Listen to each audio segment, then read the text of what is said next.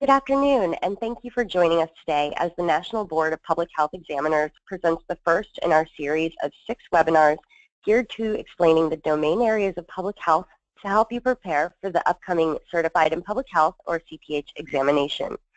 Each study session will be led by an expert faculty from ASPPH member schools and will focus on one of the 5 core areas of public health.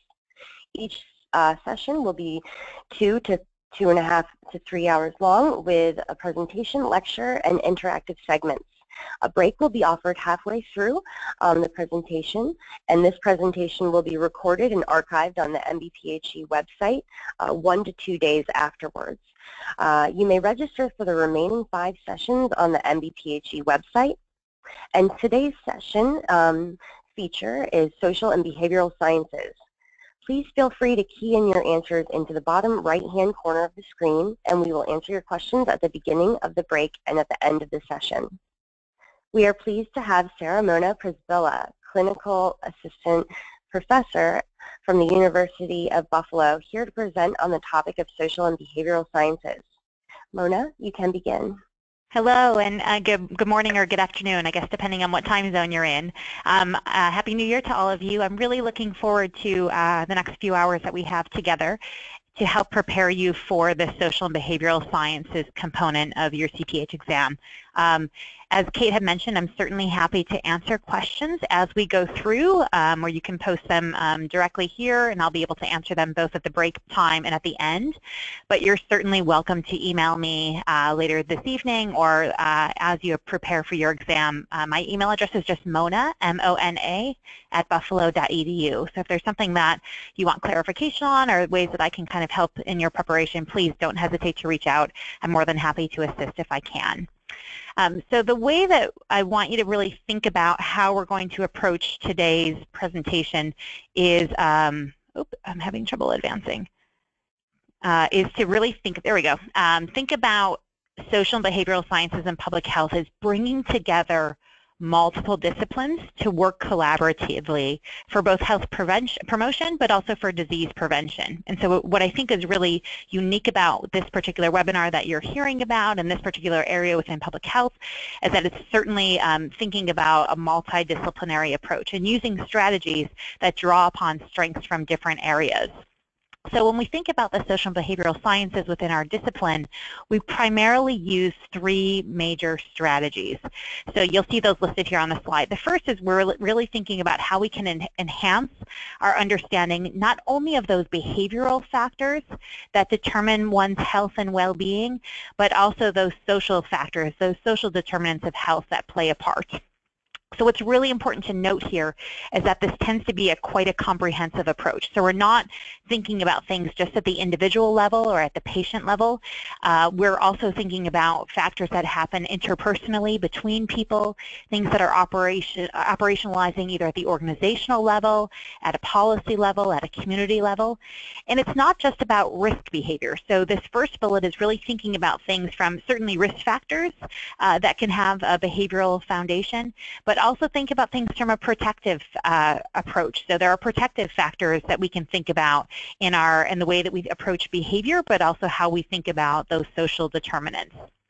The second strategy that's important to think about in terms of the social and behavioral sciences is that we don't just come up with prevention strategies that we think sound good or that sound like, oh, this is a neat idea. We are using things that are theoretically driven that have a solid evidence base. And so we're developing intervention strategies from these theories of change that have that secure, solid rationale and evidence in the literature.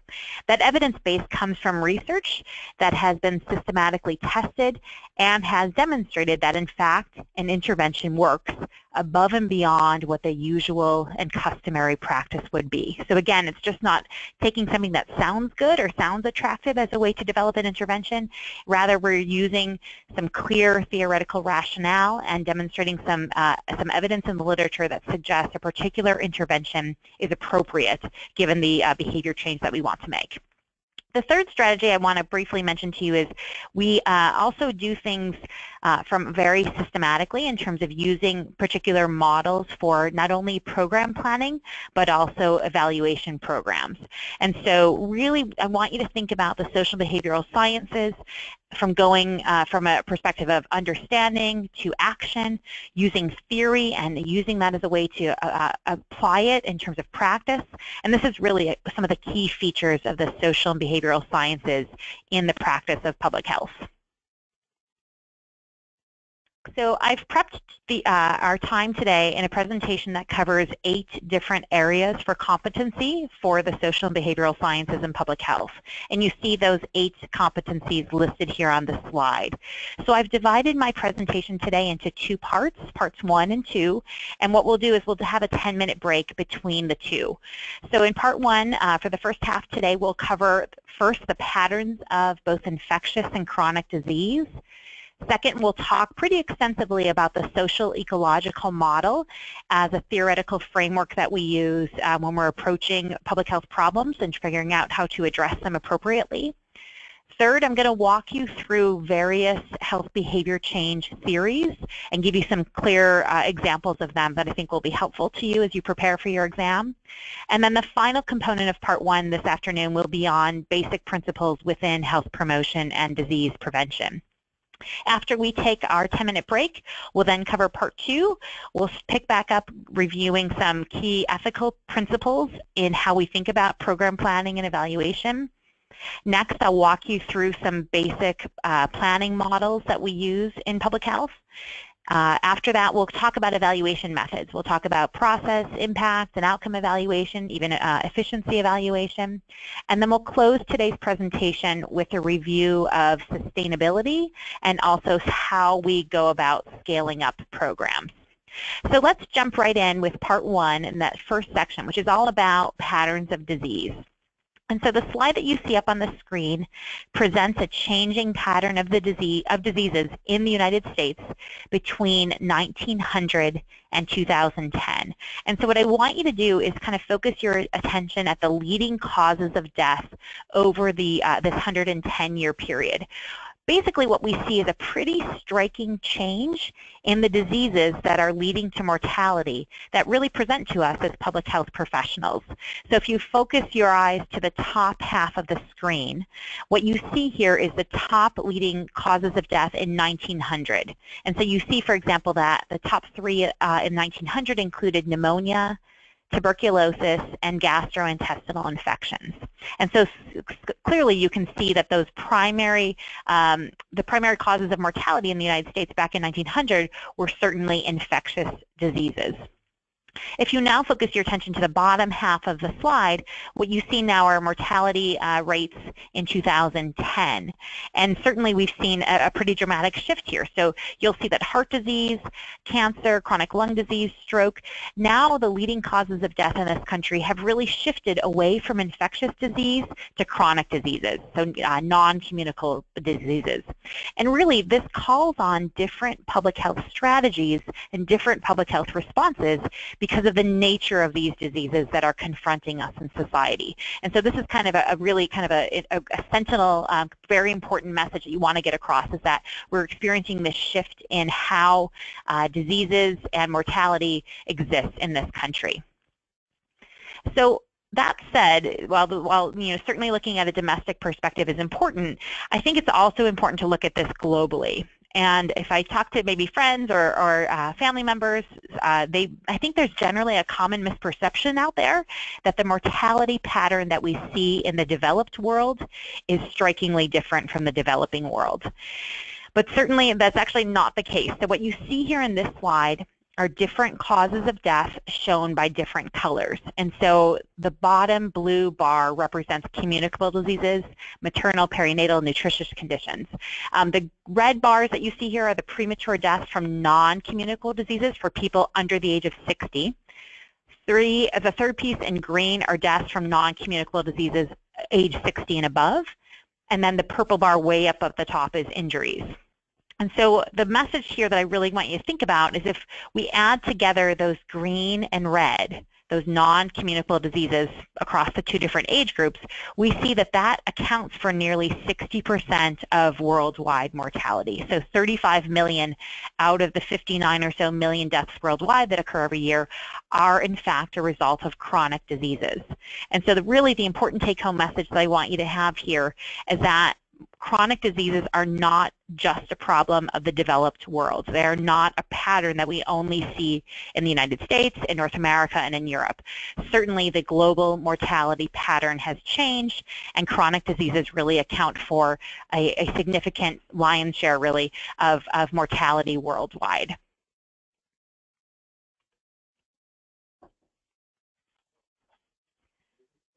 Okay, so come on, advance, please. So I'm just pausing for this next slide to open here.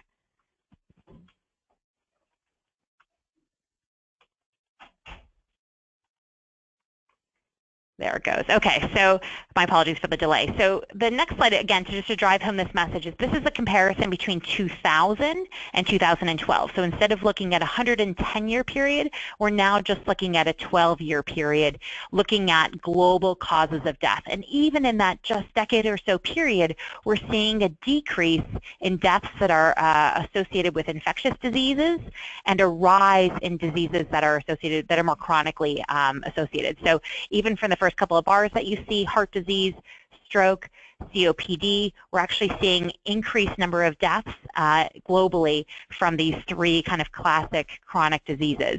And then for things like tuberculosis, way on the bottom of the screen, you're actually seeing a decrease between 2000 and 2012. So again, recognizing that the mortality patterns that we see in this country and in this, our planet are certainly evolving. The next slide that you see depicts the age-standardized mortality rates based on cause. And so across the bottom of the screen, you see there are different regions of the world based on income category. So the far right end of the slide are high-income countries, including the United States, and then all the other categories include low, middle, and middle-income countries based on geography. And so these are World Health Organization designated regions and World Bank income categories. And so again, we see that the leading cause of mortality in the United States are not all that different from the global patterns that we see. The key exception here is Africa. So if you look at that first set of bars on the far left-hand side, Africa certainly has a big chunk of communicable diseases. Certainly part of that is tuberculosis as well as HIV, for example. But again, the important take-home message is that the approaches we use in the United States are critical because they have global health relevance. Our planet is dealing with chronic diseases, and many countries that historically were plagued by infectious diseases a few decades ago or even a few generations ago, they're now finding themselves in quite a different situation. And they're having to deal with chronic non-communicable diseases as they have successfully tackled many of the infectious diseases that were plaguing their societies. Yet they often don't have the infrastructure in place on how to appropriately handle chronic diseases. So again, the United States is not unique, and if anything, our experience with chronic diseases has meaningful relevance from a worldwide perspective. Again, I want you to really be thinking about this from an income standpoint as well. So recall that the impact of chronic disease is not just an issue in high-income countries such as the United States or Canada or parts of Western Europe. Again, I think there's a common misperception that cardiovascular disease and cancer, these are really diseases of wealth and affluence and a certain type of poor dietary choices. But if we actually look at the country categories on this slide defined by the World Bank income groups, even within low and middle income countries, you see that the majority of worldwide chronic diseases are in fact occurring in low and lower middle income countries. And this reality really guides us when we're thinking about public health action.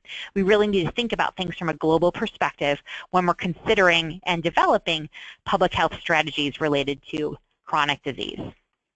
So why does this have to, why does she go into all this detail? Why is this important to have this backdrop as a framework for understanding social and behavioral foundations? Well, I think it's important, and I'm going to shift gears a bit, but I think you'll see how we need to think about the distribution of diseases and mortality patterns, and that leads us a way to think about how we consider tackling those leading causes of death as we are experiencing this shift from infectious to chronic disease. And so really the first thing we need to do when we think about prevention and early intervention with chronic disease is that we really need to understand and acknowledge what are those key factors driving chronic diseases. So we need to understand the behavioral risk factors of preventable death. So the data on the slide that you see here is from the United States, and we're looking at risk factors and the number of deaths per year attributable to those risk factors. So what you can see from this slide is that the leading indicators of the actual causes of death include tobacco, diet and physical inactivity, and alcohol consumption. And those three primary categories account for the lion's share, almost 75% of the actual causes of death. And so again, these behavioral risk factors are some of the major determinants of early preventable death in this country. So it's not just about what is the disease that is leading to the mortality, but it's about the behaviors that people are engaging in that lead to the development of these chronic diseases that then ultimately lead to mortality. I also think it's critical to mention that in addition to understanding the behavioral factors that are associated with the leading causes of mortality, we also need to consider those social influences that are at play when we think about health promotion and disease prevention. So I want to quickly just spend some time talking about health disparities and health inequity and how these are related to causes of death in the United States. So this webinar certainly is not just about behavioral foundations, but those social foundations that play a part in public health. First, let's define health disparity. People generally in the public health world define health disparity as a higher burden of illness, injury, disability, or mortality that's experienced by one group of people or one population relative to another group or another population. And so these poor health outcomes that groups experience could be a consequence of discrimination or exclusion based on some type of socio-demographic characteristics. So some of those are listed on the left-hand side of the slide here. So gender, race, ethnicity, geographic location, sexual orientation, age, etc. The slide that you see then, the information here on the right hand, shows health disparities when it comes to cervical cancer. So what you see here on the bottom of the slide is time. You've got a year of death from cervical cancer between 1999 through 2013. And then the different colors represent different groups of women based on race and ethnicity. The rate of women dying from cervical cancer has certainly varied depending on their race and ethnicity. And so you see that in 2013, all the way on the far right-hand side of the slide, Black women were more likely to die of cervical cancer than any other group. And that's followed by Hispanic women, then white, then Asian Pacific Islander, and then finally American Indian. So the striking pattern here is really where you see mortality rates being higher among African American women relative to other women from other races or ethnicities. And so again, when we see poorer health outcomes consistently for certain socio-demographic groups, whether it's race or age or gender, this pattern indicates that certain groups may be experiencing discrimination or exclusion from public health approaches. Now that could be in the form of assessment, or screening, or prevention, or even treatment approaches. But this is certainly an example of a striking health disparity based on race ethnicity with this cervical cancer example. So again, let's kind of walk through a little bit more about health disparities and some of these contextual issues, and I'll use that as a way to help you think about not just the disparities, but also inequities. So most dictionaries would probably define disparity as difference. That's usually the term that we use as a synonym for disparity. Disparity is a difference. That difference can be in age, in rank, or it can be in condition. And disparities are, again, kind of synonymous with differences. Inequality tends to be defined as the lack of equality either in opportunity, or in treatment or status. And equity, though, is something that's a bit different. So when we talk about inequity, that signifies an ethical judgment, an instance of either unfairness or unjustness. Another level is added if you include a judgment of what is considered either unnecessary or something that's avoidable. So there are certainly disagreements regarding the definition and the use of the terms disparity, inequality, and inequity. And usually these disagreements center on which term to use, whether a judgment of whether something is in fact avoidable or whether in fact something is considered unfair, and then how those judgments are made. And really these conflicting views that we have in public health have implications for how we allocate resources, and they certainly can reflect different political ideologies. So decisions regarding what is avoidable or unjust are not simple, they are complex. But they're usually based upon what we currently know, and they're oftentimes based on political decisions that have to do with resources and ideology. So who is actually deciding what's avoidable? Who is deciding what's unjust? And then how do they come to an ultimate decision? For example, if you start with the premise that health is solely an individual's responsibility, not a societal responsibility, so if you think health is responsible at the individual level, then you won't consider other factors that are amenable to intervention. So in the context of public health and social science, disparity has really begun to take on the implications of injustice, but still may be distinguished from that general term of inequality. So really, conceptually speaking, a health disparity could be viewed as a chain of events signified, again, by a difference in either health status, a particular health outcome that deserves scrutiny.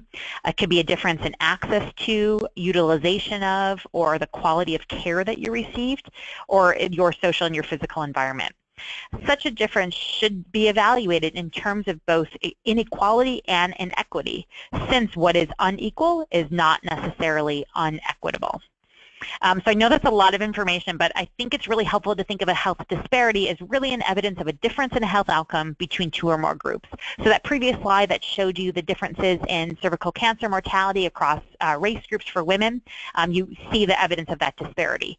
Health inequity is something quite different. Health inequities are avoidable inequalities in health between groups of people, whether it's within countries or between countries.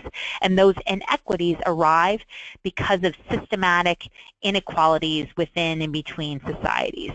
So a health inequity is when we say that the health disparity is due to some form of systematic injustice. It's not just a pattern based on socio-demographic characteristics, but there's some social driver, there's some social force at play in the pattern that we see, and that is reflective of a systematic injustice. To close this section, I thought it'd be helpful to provide you with a resource from the World Health Organization. If that slide will pull up here for you. This is a really excellent resource that can be downloaded for free, and it's a nice resource from the World Health Organization that outlines social determinants of health in a paper series. And so this entire publication in the series is devoted to various social determinants of health.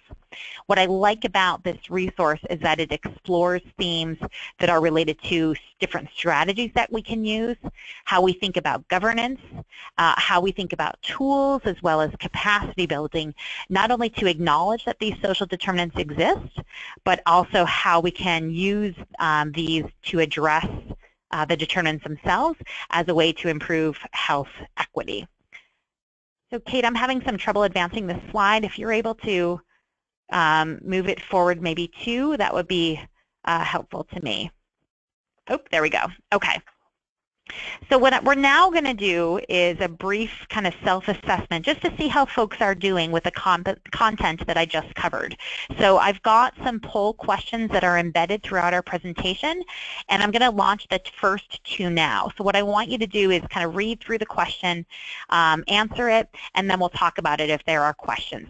Some of the information that is on the slide you might not be able to see all the way, and so I'm actually going to read them out loud just to help those attendees who might have trouble seeing it. So the first question, if we could actually go back a slide, is the question about which of the following statements is false. Question 1, there we go. So choice A is mortality rates from chronic diseases have increased in the last 100 years.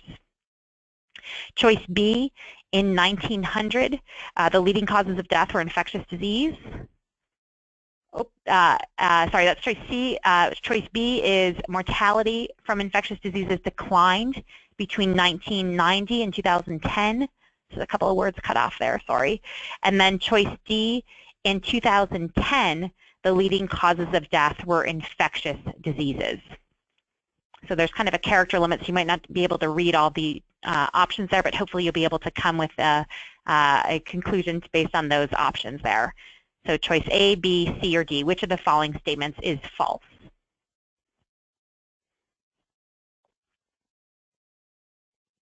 Okay. Okay, great. That's awesome. So I see it here. So it looks like a sizable chunk of you responded to the question. Terrific. And most of you are correct. The correct answer is choice D. It is false because in 2010, the leading causes of death were chronic diseases, not infectious diseases.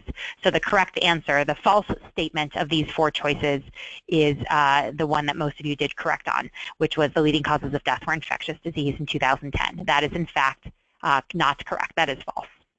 Why don't we move forward to question number 2? And so this question asks, which of the following is not an example of a health disparity? So choice A says low-income individuals experience more barriers to care and receive poorer quality care than higher-income individuals. Choice B says lesbian, gay, bisexual, and transgender individuals are more likely to experience challenges obtaining care than heterosexuals. Choice C, Hispanic women are as likely to have liver cancer as non-Hispanic white women. And then finally, choice D, stomach cancer incidence and mortality rates are twice as high in men as in women. So if you could select your choice between those four options.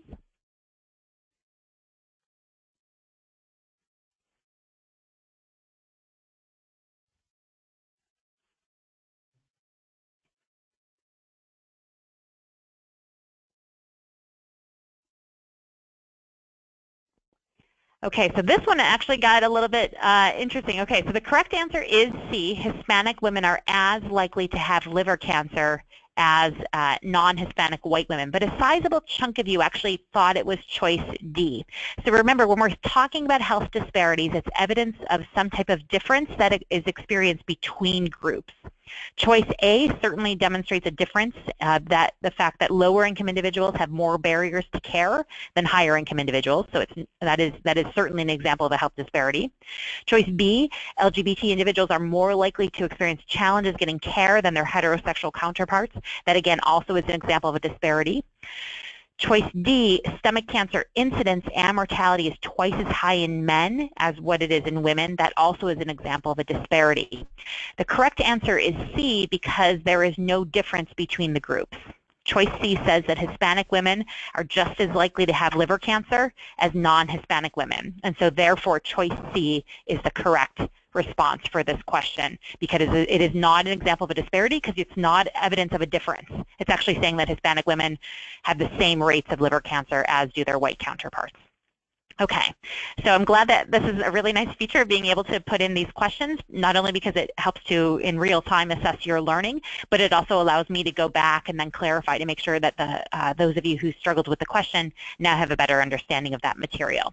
So why don't we now then move forward and move to number 2, part 2 of the first half of our lecture here. And so what we're going to now be going through is the social ecological model.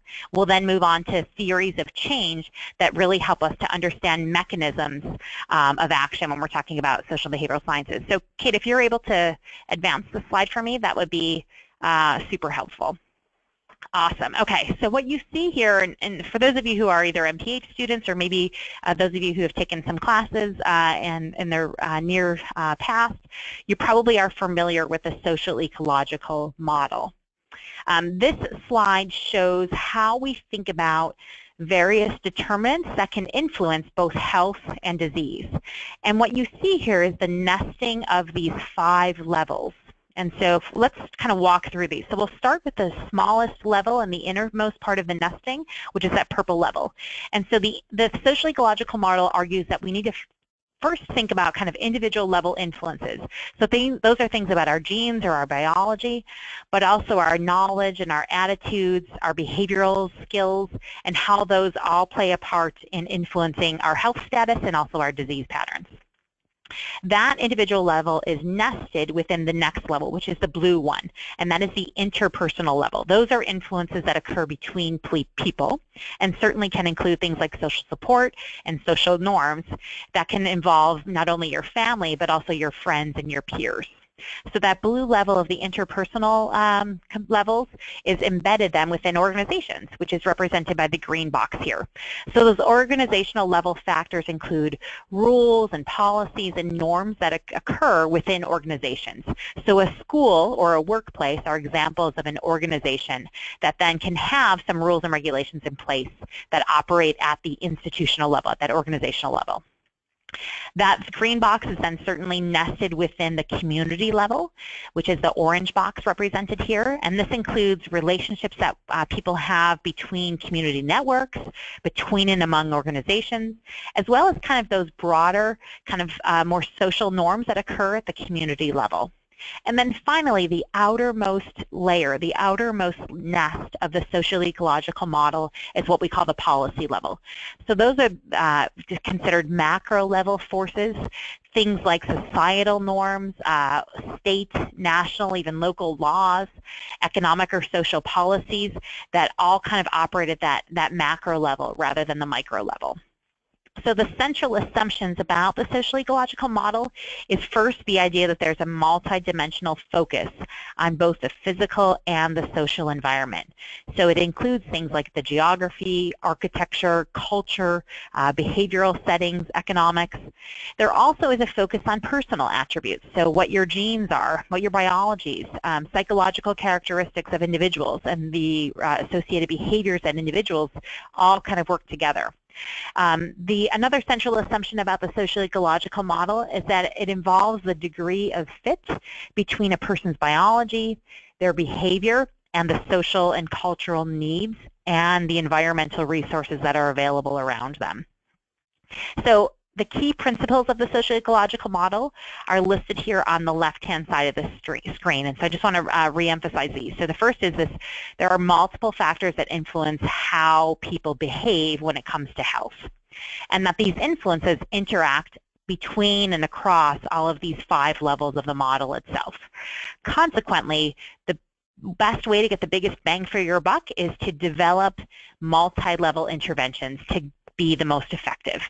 Just focusing on an individual level knowledge, it may not be enough to be able to create some type of action-oriented change when it comes to overall health and well-being. And then fourth and finally, that last kind of key principle of the model is that most oftentimes the intervention will be most powerful when it's behavior specific. So it's not a kind of general kind of ideology, but it's something that is very particular to a specific behavior. So I'm going to walk through each of these 4 key assumptions using an example, and I'll pull it from the HIV testing world. So in the United States, we know that there are between 45 to maybe 48,000 new HIV infections every single year in this country, and that incidence has been relatively stable over the last decade or so.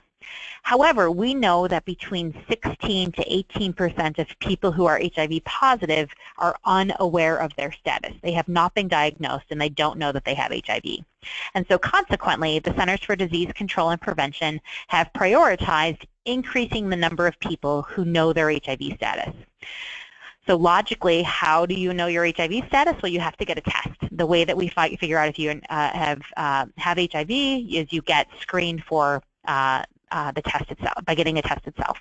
And so let's walk through these 4 key principles on the left-hand side of the screen. So first, multiple factors on specific health behaviors.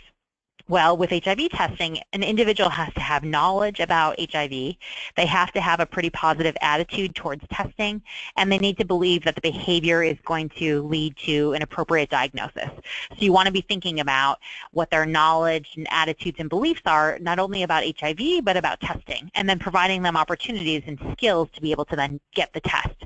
So now you can get an HIV test, for example, over the counter, you can buy it online and do it in the comfort and privacy of your own home, for example. So again, it's this idea that there are multiple factors influencing the health behavior. The second key principle has to do with the fact that these factors interact across multiple levels. So even if you know what the HIV risks are, if you're not aware of HIV testing options, maybe that demonstrates a need for change at a community level. So maybe communities need to increase options to provide mobile testing, or maybe even changing community norms about testing, making it that it's less stigmatized and more socially appropriate to know your HIV status, and that it's not this hidden taboo thing to go through an HIV test. The third piece is that there are multi-level interventions should be most effective at behavior change.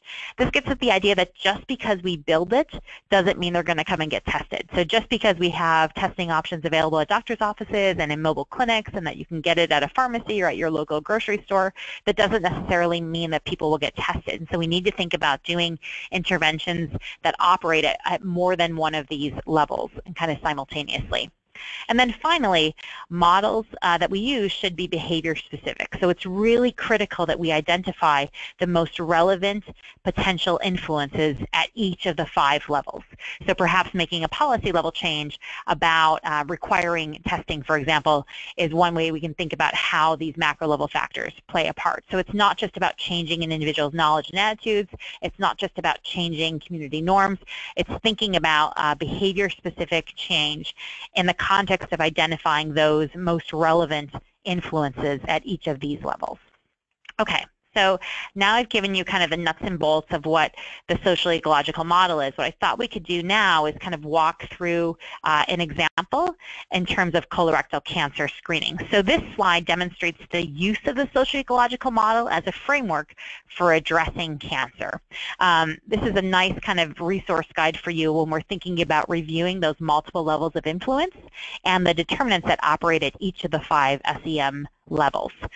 So as you would imagine, that intrapersonal kind of individual level of influence, some of the factors that would you would want to think about in terms of facilitating behavior change include things like increasing someone's knowledge and improving their attitudes about the need for screening, for example. At the next level of the model, the interpersonal level, if a healthcare provider recommends you getting screened for colorectal cancer, then that would likely facilitate behavior change.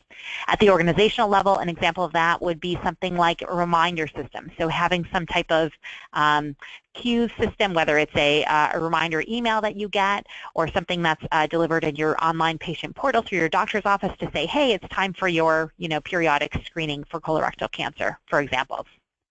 At the community level, this can involve things that are happening at just at the general community level in terms of increasing awareness. So whether these are billboards or other educational campaigns to increase knowledge at the broader community level about the importance of screening behaviors. And then finally, it's the policy level. It's that uppermost nested level of the social ecological model. An example of that would be having an insurance mandate to say that colorectal cancer screening tests are covered. And so having that policy level decision in place so that you've essentially facilitated the behavior change by removing one of the perceived barriers that people might have. Okay, so we've done a nice kind of overview of the social ecological model. What I now want to move to is the third component in part 1, and that's talking about different theories of change. So clearly, we know that there are more theories of change, but in the interest of time, I can't cover them all in the time we have today in the webinar. But I've kind of highlighted 3 to 4 theories, and those are often the ones that are most often the part of public health curricula. So I've got 3 at the individual level, 4 at the interpersonal level, and then finally 4 at either the community/organizational level. Before we go through and kind of walk you through each of these theories, I want to make sure we review briefly what a theory is and why we use it. So a theory is really a set of interrelated concepts, definitions, and propositions that present to us a very systematic view of how we see events and how we see situations. Theories specify the relationships between variables in order to usually do 2 things, either explain the events or the situations or predict in the future such events or situations.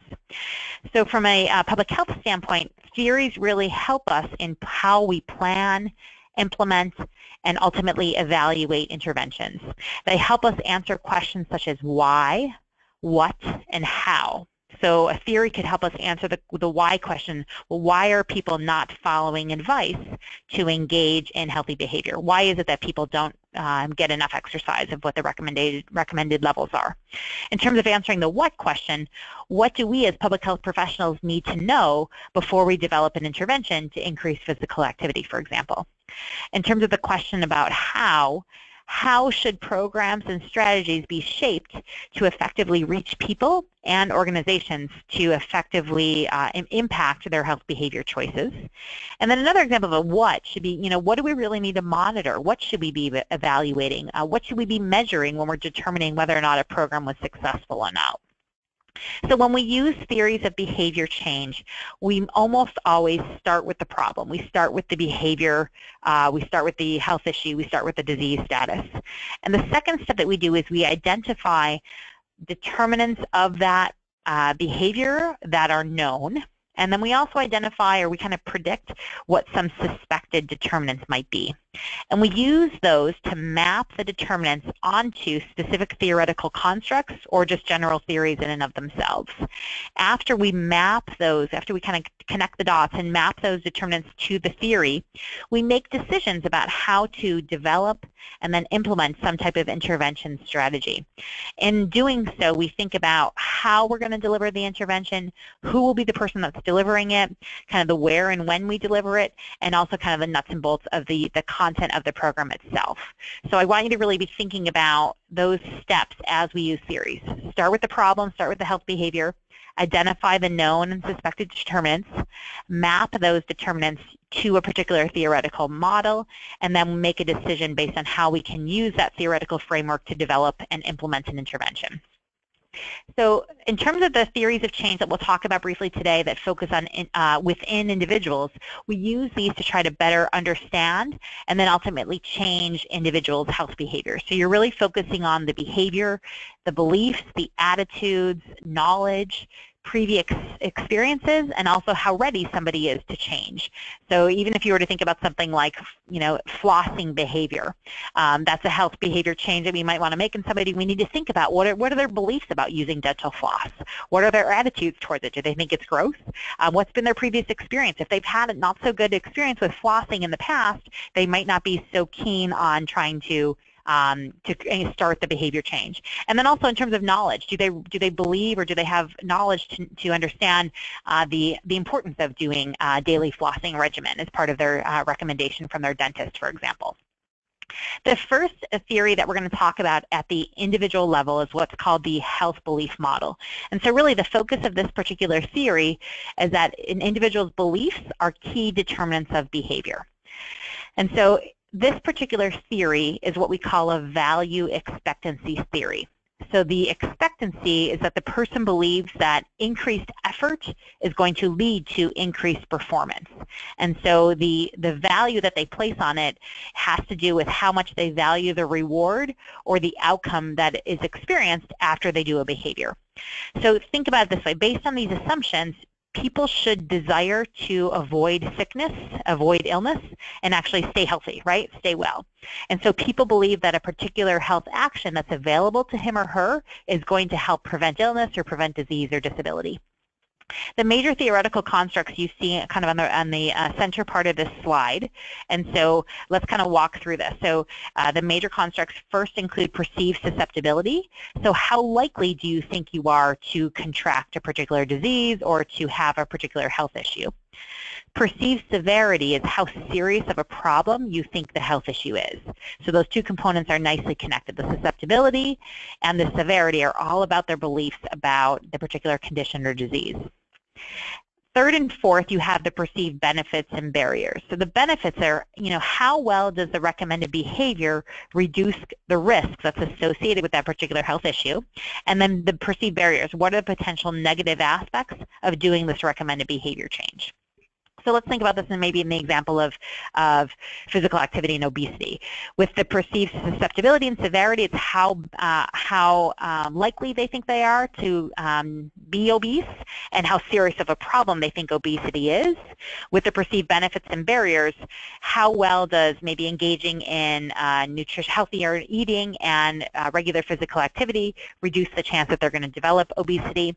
And what are the barriers? So what are the perceived negative aspects of engaging in greater physical activity and improving your nutritional intake as a way to support obesity?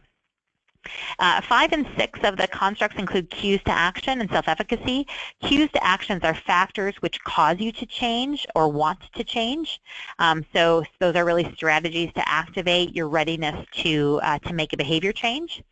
Self-efficacy is all about confidence. So self-efficacy is one's conviction that they can successfully execute a behavior that is required to produce a particular outcome.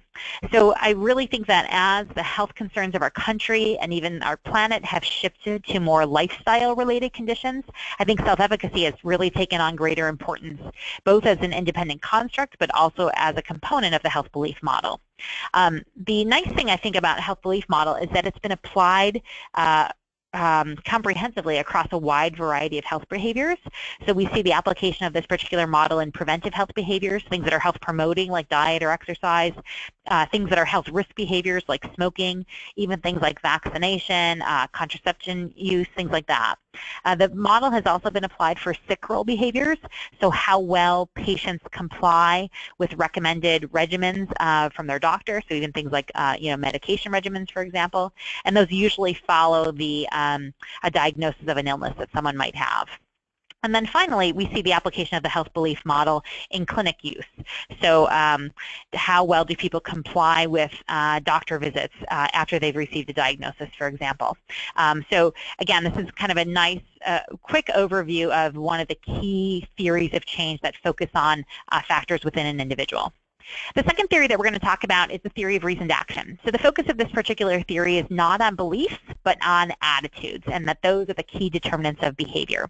The theory of reasoned action was designed in the mid-1960s and is really trying to figure out how we can explain intention for a behavior that a person may have a high degree of control in actually performing.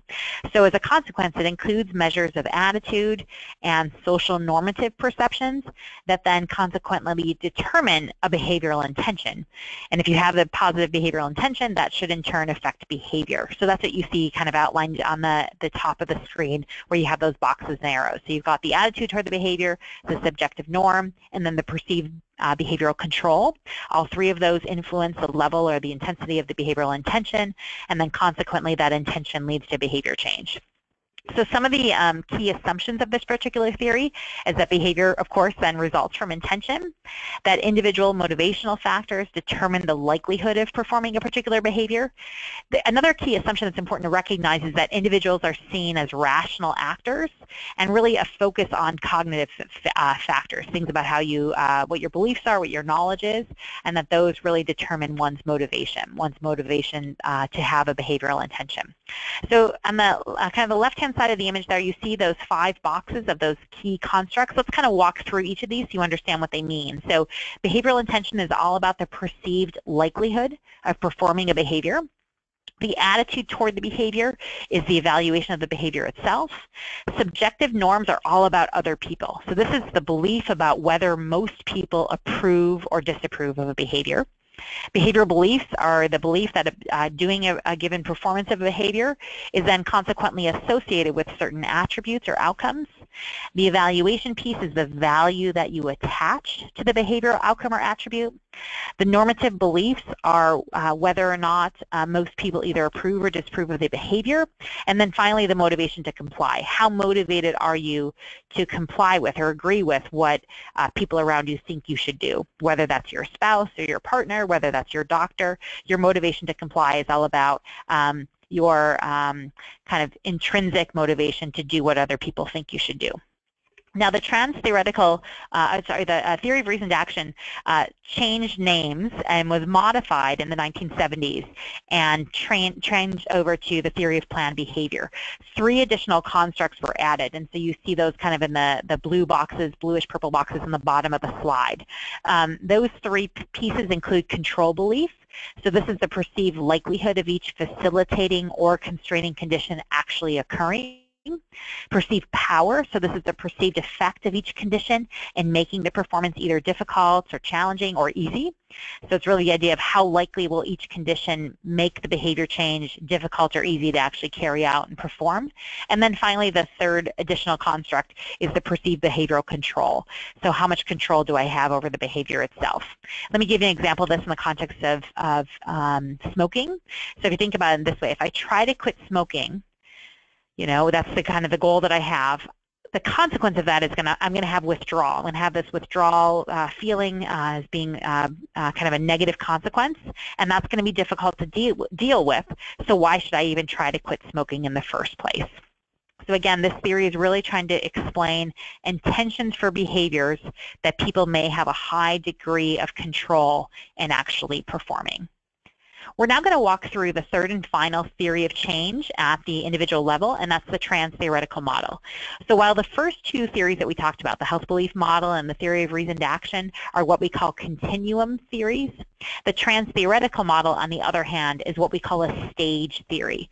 So this has a very clear systematic approach to how we define different stages that people go in, and the ordering of the stages is also quite clear. The idea is that behavior change is a cyclical process, and if we don't acknowledge that and acknowledge that there are different barriers between stages, this might lead to our understanding of why people may not engage in behavior change at the rate or the intensity that we might like them to.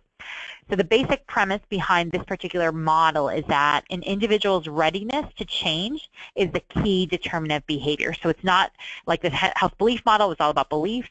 The theory of reasoned action was all about attitudes. This model is about readiness to change. How ready is somebody to actually make a behavior change as a kind of the key piece here? There are 5 primary stages for the trans-theoretical model. So the first one will start at the top of the slide, which is the pre-contemplation stage. If someone is in the pre-contemplation stage, they have no intentions of changing their behavior in the next 6 months. The next stage is what we call contemplation. So this is a little bit different. People are actually starting to think about changing, and they want to do it in the next 6 months. Someone moving into the 3rd stage, which is called preparation, this is when they're committed to change. They've thought about it. They're really committed to do it, and they're going to do it in the next 30 days. The 4th stage is what we call action. People in the action stage have actually put the decision into practice, and they have made the change, but it's relatively short term. It's only been within the last 6 months. And then the 5th and final stage is what we call maintenance. These are when people have made the behavior change and they've been able to sustain it at least 6 months. So let's give an example from physical activity. Someone in the pre-contemplation stage, we would ask the question, you know, are you interested in trying to engage in physical activity? And if they say no and not in the next 6 months, they're certainly in pre-contemplation. Someone who is in contemplation might be thinking about being physically active soon, but not anytime immediate, whereas someone in preparation is ready to plan about how they want to become physically active in the next month or so. Someone in the action stage is actually in the process of beginning a physical activity plan, but it's in the early stages again. It's been within the last 6 months. And then finally, somebody in the maintenance stage is remaining physically active for 6 months or longer. Research generally tends to show that populations tend to be at the lower levels, the lower stages of change. And so the idea behind using this model is that you identify an individual's readiness to change, and then you match an intervention strategy based on their stage of readiness. So the trans-theoretical model really has this temporal dimension, and it provides a framework for how we understand and how we can segment an entire process of intentional behavior change. So it's really about motivation to make a change as based on your stage of readiness, and that people tend to move through these stages of change. So the idea behind it is that it proposes a predictable pathway for behavior change. Okay, so we're done with the at the individual level. We're now going to talk about a couple of theories that focus on a change in relationships. So this is at the interpersonal level. So really thinking about social relationships as influencing health and how we can use those to our advantage when we're thinking about public health strategies. So I'm going to start here with the social cognitive theories, the first of the interpersonal theories that we'll talk about. So the focus of this one is that really learning processes are the key determinants of health. Some of the key assumptions of this theory include the fact that people are not passive learners. They learn by observing others. Another key assumption is people can anticipate the outcomes of behavior, and they can also self-regulate their behavior. Finally, this particular theory recognizes that the environment plays a significant role in determining one's health status and their interest in making a behavior change. What I've highlighted here at the bottom of the slide is reciprocal determinism. This is really a key element of this particular theory. Reciprocal determinism is all about the dynamic interaction between a person, a behavior, and the environment. And so the person is really an individual's thoughts, feelings, their personality, their knowledge, beliefs, even their values and attitudes towards something. The behavior is what a person says or what a person does. And then that third piece, the third element of reciprocal determinism is the environment. Think about this as having both a physical environmental context but also a social context. The idea behind reciprocal determinism is that if you change one of those three components, that should cause change in the other two. So you've got the person, the behavior, and the environment. And if you change one of those three, that should lead to, consequently, a change in the other two. So interventions really that are using the social cognitive theory should consider really the idea of multiple avenues to behavior change, including environment, behavioral skill, and personal change. Briefly, I want to mention this idea of environment. I said earlier that this includes both a social and a physical component, but think of environment as any factor that is external to the person.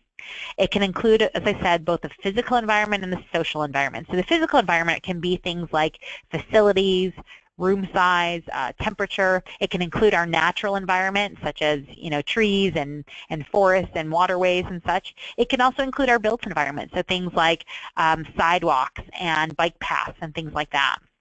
When we think about the social environment, that can certainly involve people in our kind of our classic social network, so our family members, our friends, our peers. It can also include things like our coworkers and factors within our environment. So again, our environment is both a combination of both social and physical components. It provides an opportunity for social interaction. It involves how we think about ways we can modify our environment to support positive behavior change, but also to inhibit negative behavior change. The second theory that we're going to walk through is what we call social support or social network theory. One of the key functions of social relationships is that they often provide social support. So if you think about maybe your best friend from high school or your roommate in college or maybe your sister or family member, that social support is the aid and the assistance that's exchanged through that social relationship, through that interpersonal transaction that you have with your friend or with your sister. There are different types of social support that we talk about in this particular theory, and there are kind of four basic categories. The first of which is emotional support. So this can be things about empathy, love, caring, and trust. And so let's say your sister, for example, needs to have a mammogram, and if you're providing emotional support to you, you can provide kind of a kind handwritten note or some type of empathetic statement to her, kind of sharing your thoughts about the fact that you care for her and that you love her. That's a form of emotional support. For instrumental support, this is all about tangible aid and services that directly assist the person who's in need. So for example, this from the mammogram example, I can give a ride to the doctor's office to my sister when she needs to go get her mammogram done. So I'm providing a tangible support to her because I'm instrumentally driving her over to her doctor's visit to be able to get her mammogram. Informational support is the third type of social support.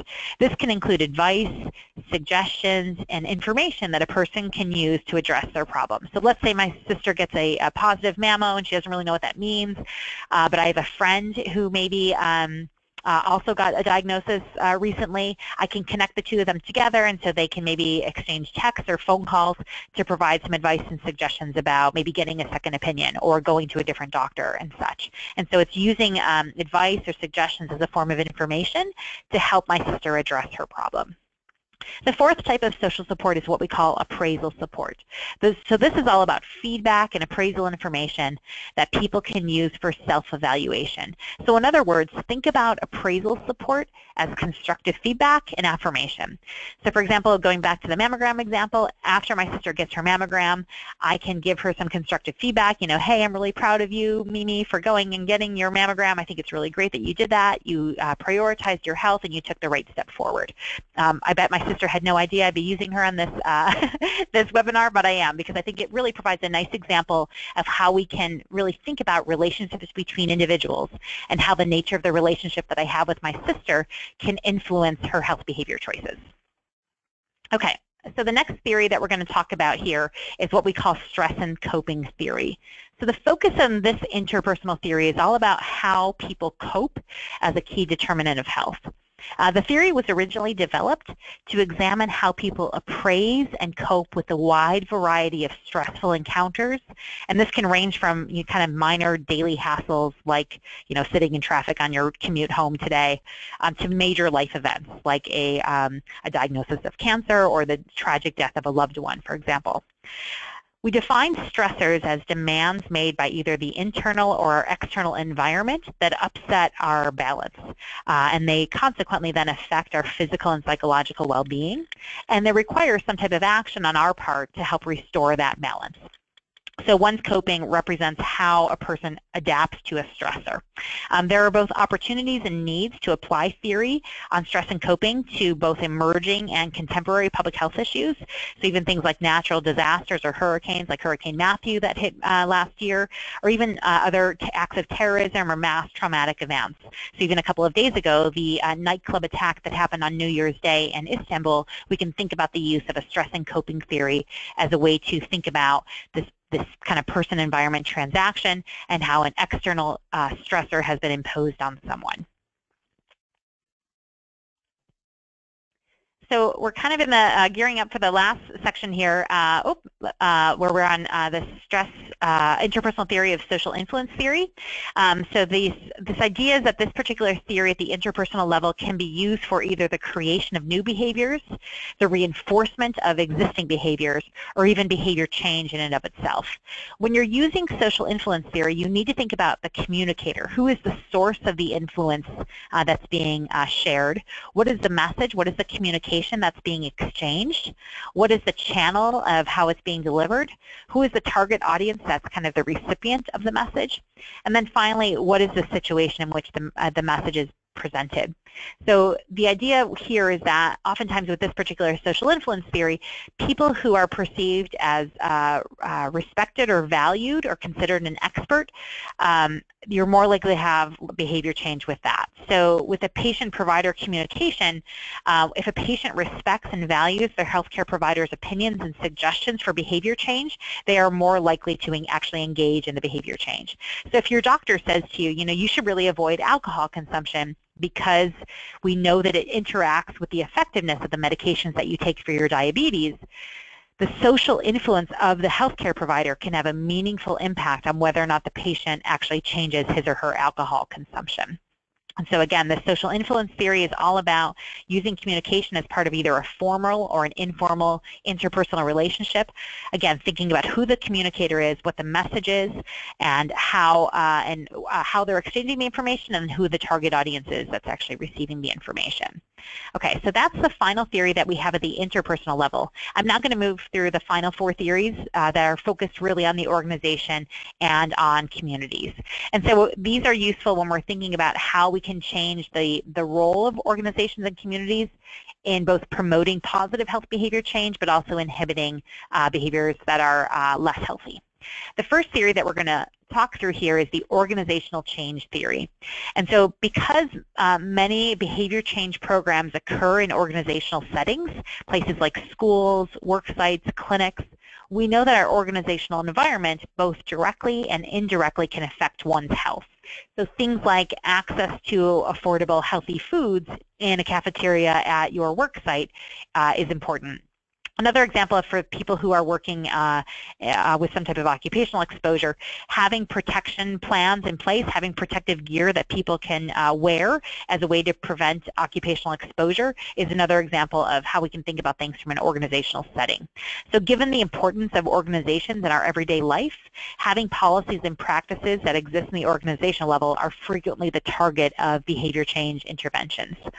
So the theory itself has a focus certainly on policies and practices within the organization as key determinants of health.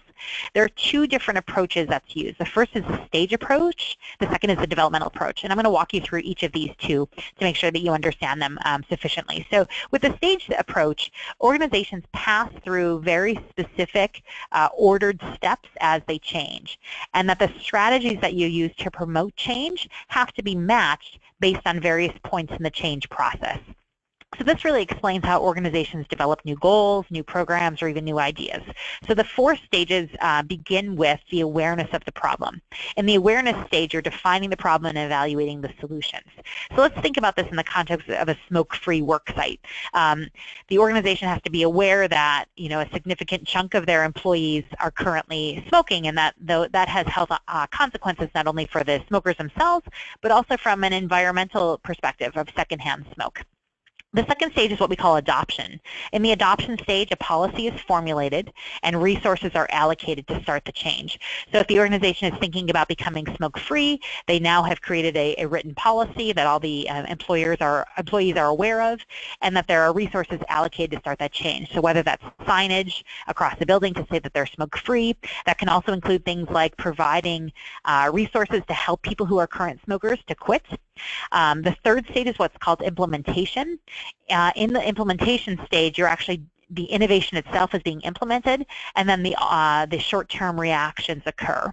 And then finally, the final stage here is what we call institutionalizing. So when you're in that final institutionalization stage, the policy becomes so entrenched at the organization, the new goals are internalized, and it's just kind of common knowledge and acceptable fact that the work site is now completely smoke-free. Second, let's walk through this developmental approach here on the bottom of the slide. So in the developmental approach of organizational change, this approach really tries to improve the quality of work life by looking at 3 different features. First is the organizational climate. So this is kind of the personality or the mood of the organization as a whole. The second is the organizational culture. These are kind of the assumptions or the beliefs that tend to be shared by organizational members, and sometimes they operate unconsciously. And then finally, organizational capacity. You want to have optimum functioning of all the subsystems within the organization itself. So really in the development approach, there's a process of kind of continuous diagnosis and action planning, implementation and evaluation, and then there you have that overall goal of transferring that knowledge and the skills to the organization to really improve the capacity for problem solving, to be able to address kind of what challenges they're being faced with. The second theory that we're going to talk about is what's called community organization theory. And in this, the key determinant of health is the community organization itself and how we can build community capacity.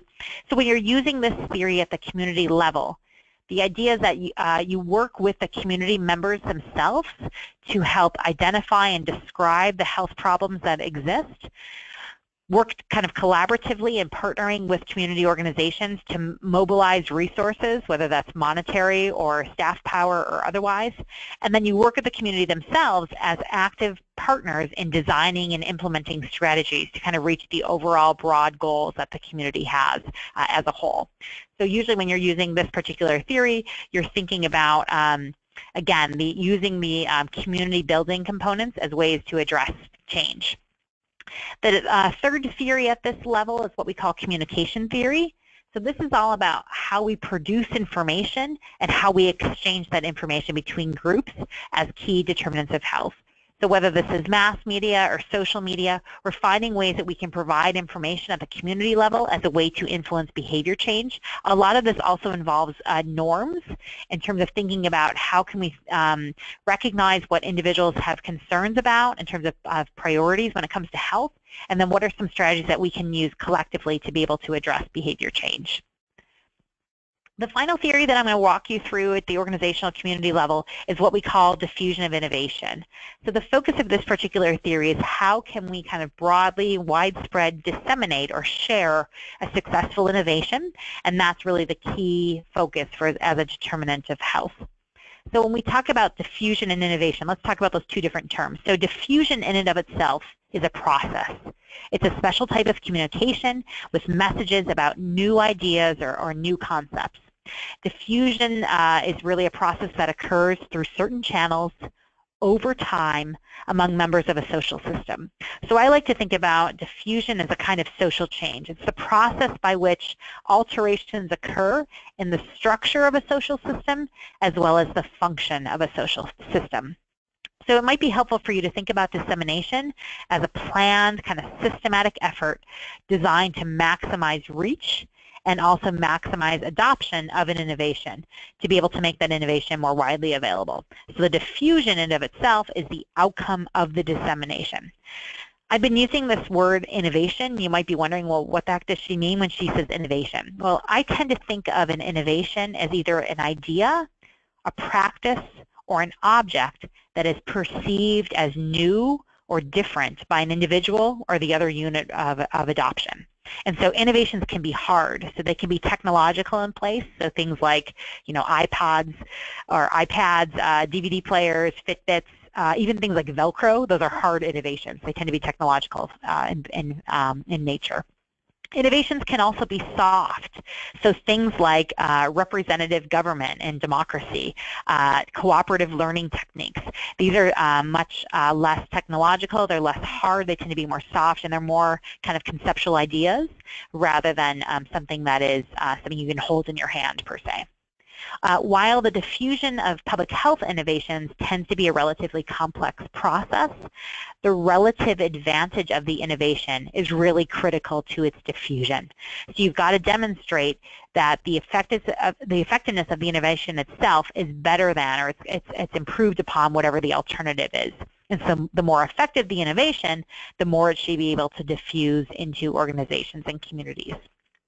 There are 5 primary stages within diffusion of innovation theory. So the first is awareness. First, you need to be exposed to the innovation, but you oftentimes lack complete information. So you may have heard of it, but you don't really know kind of the nuts and bolts or the details, and that's where you're in the awareness stage. Second comes interest. You've got to have a sincere kind of interest in the new idea and learning more about it to be able to seek that additional information. The third stage is what we call evaluation. So this is where you kind of mentally, either as an individual or as an organization, you apply the innovation to the present situation, and then you can think about applying it to anticipated future situations to decide whether or not to actually adopt it. In stage 4, you actually go through a trial period. So in trial period, you're making full use of the innovation, kind of in a short-term setting just to see how things go. And then the 5th and final stage is what we call adoption. So this is when you decide to continue the full use of the innovation itself. So again, you've got 5 different stages from awareness, interest, evaluation, trial, and adoption. I thought it might be helpful to walk through an example of diffusion of innovation. And so let's imagine that a certain municipality is using the diffusion of innovation for their various health clinics in their community. The U.S. Public Health Service recommended a couple of different things when we're thinking about HIV prevention, one of which is what's called pre-exposure prophylaxis. So this is a prevention option for people who do not currently have HIV but are at risk of acquiring HIV. Before the U.S. Public Health Service approved this in 2012, few doctors actually reported prescribing this particular medication to their HIV-negative patients who are at risk of acquiring the infection. And so we can really think about using diffusion of innovation as an example to think about how we can create an opportunity for healthcare clinics to better use PrEP for their patients who are at risk of HIV. So they can go through those stages of awareness, interest, evaluation, trial, and adoption as a way to use this innovation, PrEP, this biomedical kind of medication, thinking about that as the innovation, and then the diffusion is this process, how we can communicate the message about PrEP through healthcare providers and then through particular community-based clinics to be able to increase uptake among their patient base that may be at risk of acquiring HIV.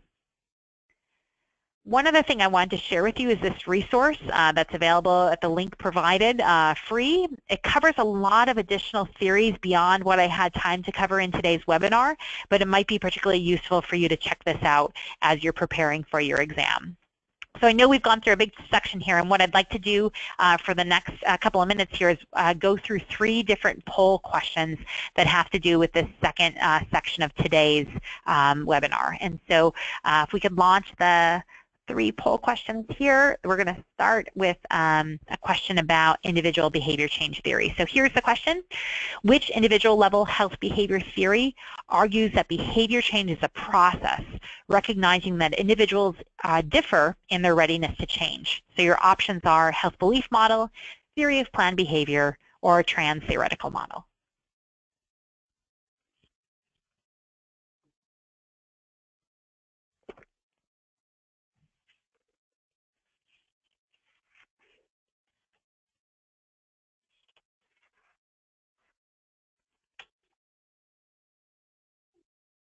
Okay, super good. So most of you got this right. So trans-theoretical model is the correct answer. And again, this is what we call a stage theory. We're recognizing that people are different in their readiness to change, whereas the health belief model and the trans theory of planned behavior focus more as a kind of a continuum theory. So the correct answer is C. Let's proceed now to question 4, our next question at this particular section.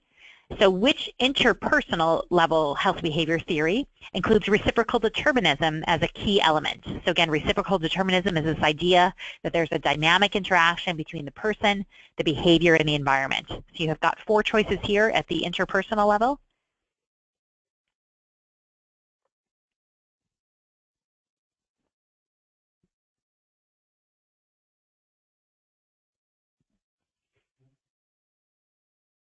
Awesome. Okay, correct. So social cognitive theory does include a key element of reciprocal determinism. Again, dynamic interaction between person, environment, and behavior. So correct. So social cognitive theory, choice A.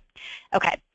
Last question here is about organizational community level theory. So which one includes stages of awareness, interest, evaluation, trial, and adoption? You have 4 choices listed here.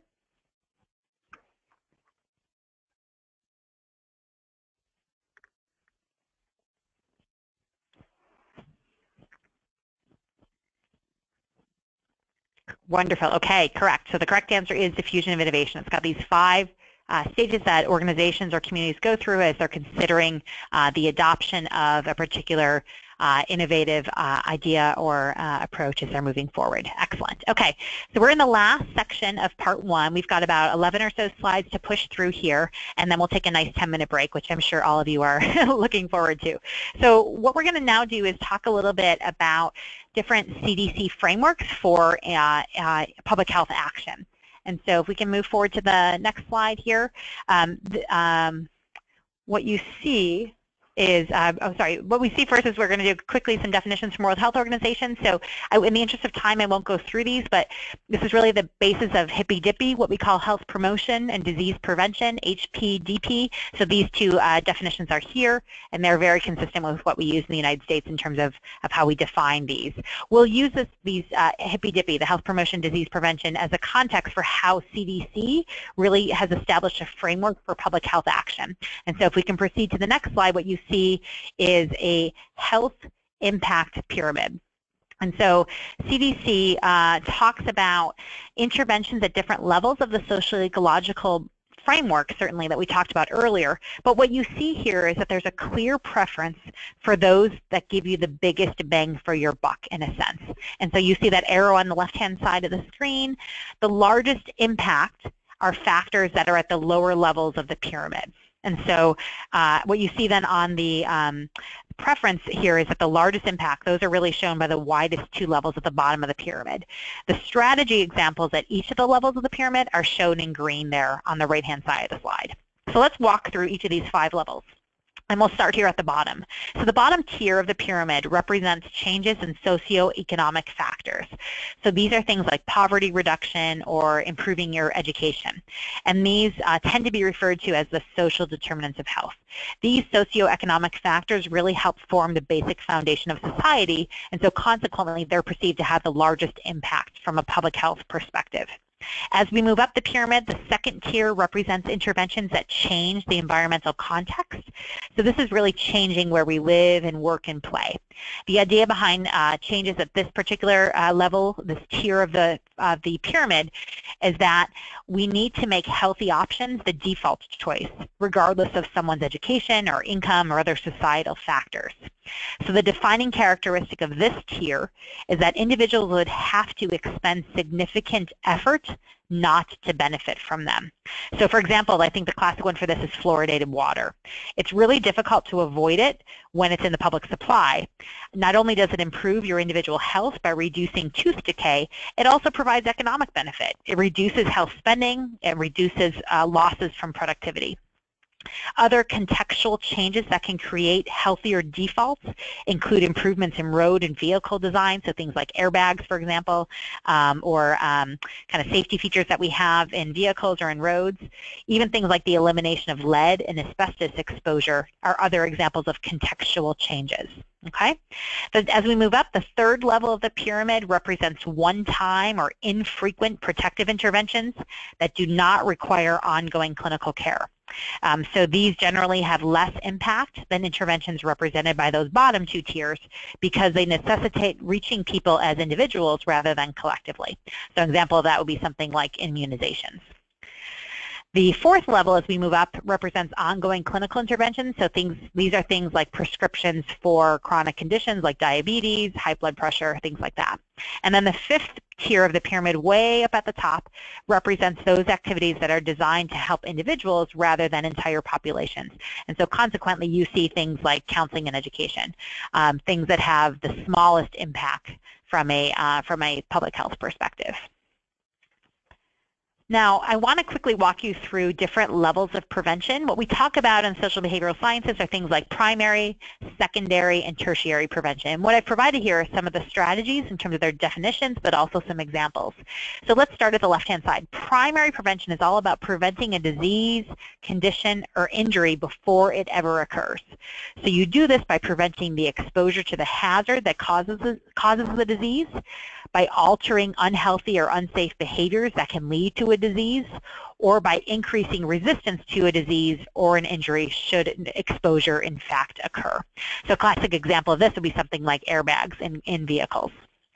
From a secondary prevention standpoint, this is all about aiming to identify a disease at its earliest stage and then consequently reduce the impact of the disease or injury by initiating prompt and appropriate disease management. So the way that we think about doing secondary prevention is by detecting and treating a disease or injury as soon as possible to be able to halt or slow its progress. And then we also want to implement programs to help return people to their original health functioning to be able to prevent long-term problems. So screenings are nice examples of that. So screening for lead exposure in teens or in young people is a nice example of a secondary prevention. Third, then, we've got tertiary prevention, and this is all about aiming to soften the impact of an ongoing illness or injury that tends to have lasting effects. So you do this by helping people manage their long-term, often complex health problems and injuries. So chronic disease management is a nice way to think about this. And you want to be able to improve as much as possible people's ability to function and their quality of life. So tertiary prevention is really all about focusing on reducing or minimizing the consequences of a disease once it's already developed, and your goal is to either eliminate or at least delay the onset of complications and disability due to that given disease. Most kind of medical interventions that we think about would usually fall into the tertiary prevention category, which is why these strategies are considered in the blue box under the clinical services heading on the slide. So cardiac rehab programs are a nice example of tertiary prevention. We're reaching people after they have an ongoing illness or injury. Now, there's another kind of categorization that I want to make sure that you're thinking about in terms of how we do prevention based on different groups within the same population. So universal prevention strategies are designed to reach an entire population, like an entire school or an entire community, without regard to individual risk factors. And they're intended to reach a very large audience. So I'm going to give you examples for each of these three types of interventions from the fields of substance abuse. An example of a universal prevention strategy would be, let's say, a substance abuse education program. You're using a school-based curricula for all kids within a school district.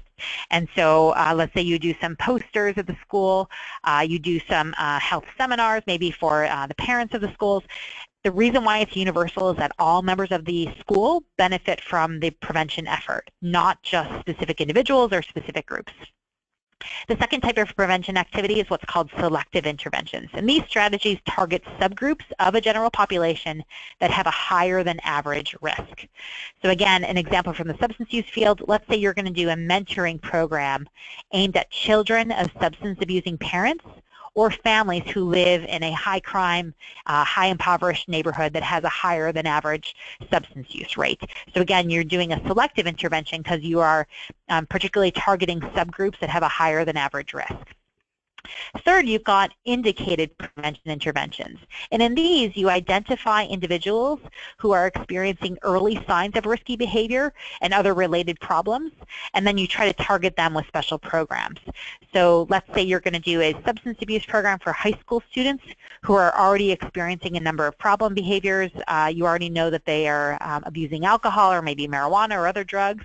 They may even have problems with truancy, failing academic grades, those early signs of substance abuse. You're doing an indicated intervention with these people, with these particular individuals who are experiencing early signs of risk behavior. When we do health promotion and disease prevention, it's very important that our programs are evidence-based. This is something that I mentioned to you, I think, on slide 2. Our programs in public health go through a vetting process with independent panels, and we want to make sure that we systematically review our interventions versus what's usual and customary to be able to demonstrate that the intervention, in fact, works, that it's efficacious. There's a wonderful free resource that's available to you called the Community Guide, which you see the link listed on the bottom of the slide here. And this includes recommendations for public health interventions. The guide is organized by category, so it's everything from child car safety seats to diabetes care to immunizations. And it demonstrates the task force recommendations and findings. It also indicates if an intervention is recommended and whether the evidence is insufficient to make a recommendation. This is periodically updated by the CDC. It's really quite a valuable resource, so I encourage you to check this out as you prepare for your exam. Let's talk about what those evidence-based strategies might look like. If we go back to maybe slide 7 or 8, I talked about some of the major risk factors as the actual causes of death in the United States. And so those 4 leading behavioral risk factors include tobacco, physical inactivity, healthy diet, and alcohol. And so from the Community Guide, I've pulled out some examples of evidence-based strategies to address these major risk factors. So let's just pull out maybe one of these. Let's start with the top left with smoking. So we know smoking is a leading cause of preventable death. About 400,000 people die every year from smoking-related consequences. Some examples of evidence-based interventions to address smoking would include cessation programs, so helping people who currently smoke to quit. The second is doing prevention programs in schools to be able to prevent kids from starting to smoke. Having access laws that limit the ability to buy cigarettes if you are a minor. And then even at the higher level, kind of when we think about things at the kind of either the community or the policy level, having smoke-free environments, whether that's a workplace or a municipality, and also having taxes that are placed on cigarette purchases. These are examples of evidence-based strategies, interventions that we know work to be able to address tobacco use. Again, what I want you to draw your attention to as you go through some of the others that are listed here in terms of alcohol, physical activity, and diet is that these recommended strategies span across various levels of the social ecological model. And so I think that's another important point here. So This is my final slide for this section before we get to the couple of poll questions. There are some key principles that might be part of the exam that I certainly want you to be aware of as you're doing your preparation. And the first principle when we think about community health practice is the appropriate identification of stakeholders. You are often working in public health in collaboration with other community members and other community groups, and they become your partners. So your program sponsor, decision makers, organizations, individuals are all affected by the program, and they are considered stakeholders through the process. So when you're at work in a community, you typically put together an advisory board of stakeholders, and there should be representation from each of the groups that are listed there on that bulleted point. So many years ago, I was working in Central North Carolina with a group of HIV prevention researchers, and we had an advisory board that oversaw several of our research projects. Importantly, that included some organizations that represented people living with HIV, that represented people who were family members of people living with HIV. We also had HIV positive patients themselves as part of our advisory board. It wasn't just about us as the outsiders coming in and talking about how we're going to develop interventions and programs. We wanted to have those people who are actually directly benefited by our program be part of the decision making, and they were certainly key stakeholders in our advisory board. Another key feature of community practice is community mobilization. So this is all about having a collective, joint effort to increase awareness about a problem and be able to advocate for change. So again, it's not just the outsiders coming in advocating for change, but finding that mobilization within the community itself. So oftentimes you have kind of champions or leaders who are interested and invested in a particular health problem, and those can really be key individuals that mobilize behavior change collectively. The third principle is community assessment. So before we can design an intervention, we need to really know the strengths and the challenges that are being experienced by the community. One of the resources that I found helpful when I was conducting a community health needs assessment a couple of years ago in Northwest Mississippi is that we actually used some publicly available data that was at low cost or no cost to us to really supplement the quantitative and qualitative data that we were collecting from surveys and focus groups and key informant interviews. And there's a data set from CDC. I provided the link here to be able to look at some of the behavioral risk factors, some of the other social and environmental indicators that were at play in the particular county that we were working in the Mississippi Delta. And so hopefully this link that I've provided here will be able to help you when you're thinking about doing getting some basic community needs assessment data. We'll talk about needs assessment more in detail in the second half after the break as well. The final principle that you want to think about when you're considering community health practice is that of what we call CBPR, community-based participatory research. So this is really a partnership approach to public health in terms of how we approach the research that equitably involves community members and organizational representatives and the researchers in all aspects of the research process itself, and where we value the opinions and the expertise of all the partners as we make shared decision-making and shared ownership over public health programs. So some of the key elements of community-based participatory research include the following. First, you want to recognize that the community is your unit of identity. You're not just analyzing individuals one at a time, but your unit of identity from your public health program is the community collectively. Second, you want to build upon existing strengths and resources that already exist within the community. And then as a consequence, you use that to facilitate collaborative partnerships in all the phases of the research. So when the community members themselves feel like they are active participants and that their opinions are valued and respected in all the different phases of the research process, that can really create a co-learning, kind of empowering process. You want to make sure, finally, in terms of a key element of CBPR, that you're not only just collecting all the data and collecting all your findings, but you're finding an appropriate way for you to disseminate the conclusions that you draw and the knowledge that you gained. So it's not just about writing academic papers and getting publications out of this, but it's about thinking about ways that you can disseminate your findings to the community members themselves directly. This is really a key feature of CBPR that oftentimes I think gets undervalued or underappreciated. Okay, so now what I'm going to do is launch the final 3 polls, and then we'll take our 10-minute break. So the first question that we have here has to do with the health impact pyramid. So from the CDC pyramid, prescriptions for high blood pressure are examples of, your choices are A, counseling and education factors, B, clinical interventions, C, long-lasting protective interventions, or D, changing the context. So go ahead and submit your response for that.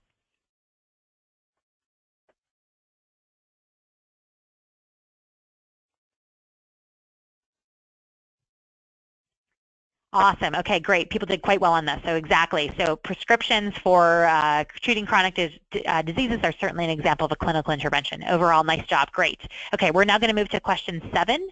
Question 7 is all about prevention. So promoting the use of sunscreen is an example of primary prevention, secondary prevention, tertiary prevention, or treatment.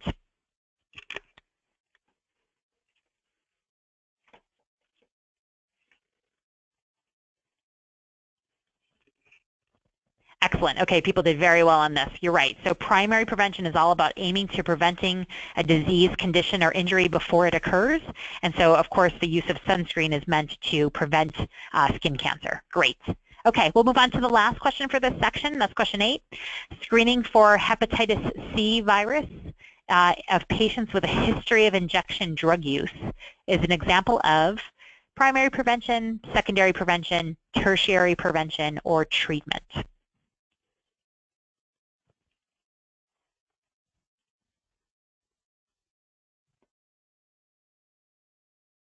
Wonderful. Once again, great. Okay, secondary prevention is the correct answer. So again, you're trying to identify a disease at its earliest stage and then reduce the impact of that disease by initiating prompt and appropriate disease management. And exactly by screening people with a history of injection drug use, that's a classic example of doing a screening intervention, which would fall as secondary prevention. Okay, so my clock here is at 2:35 p.m. We're going to take about a 10-minute break, and then we will regroup at 2:45 p.m. So take a moment for yourselves, and I'll chat with you in about 10 minutes.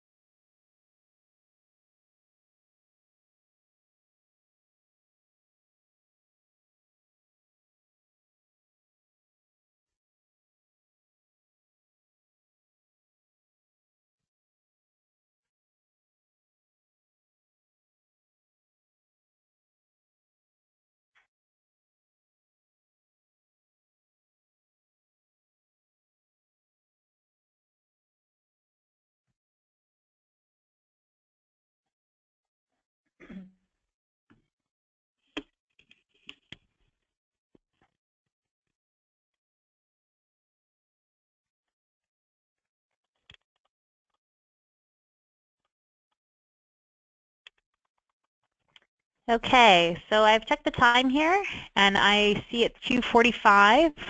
We're going to pick back up with the second half of this afternoon's presentation.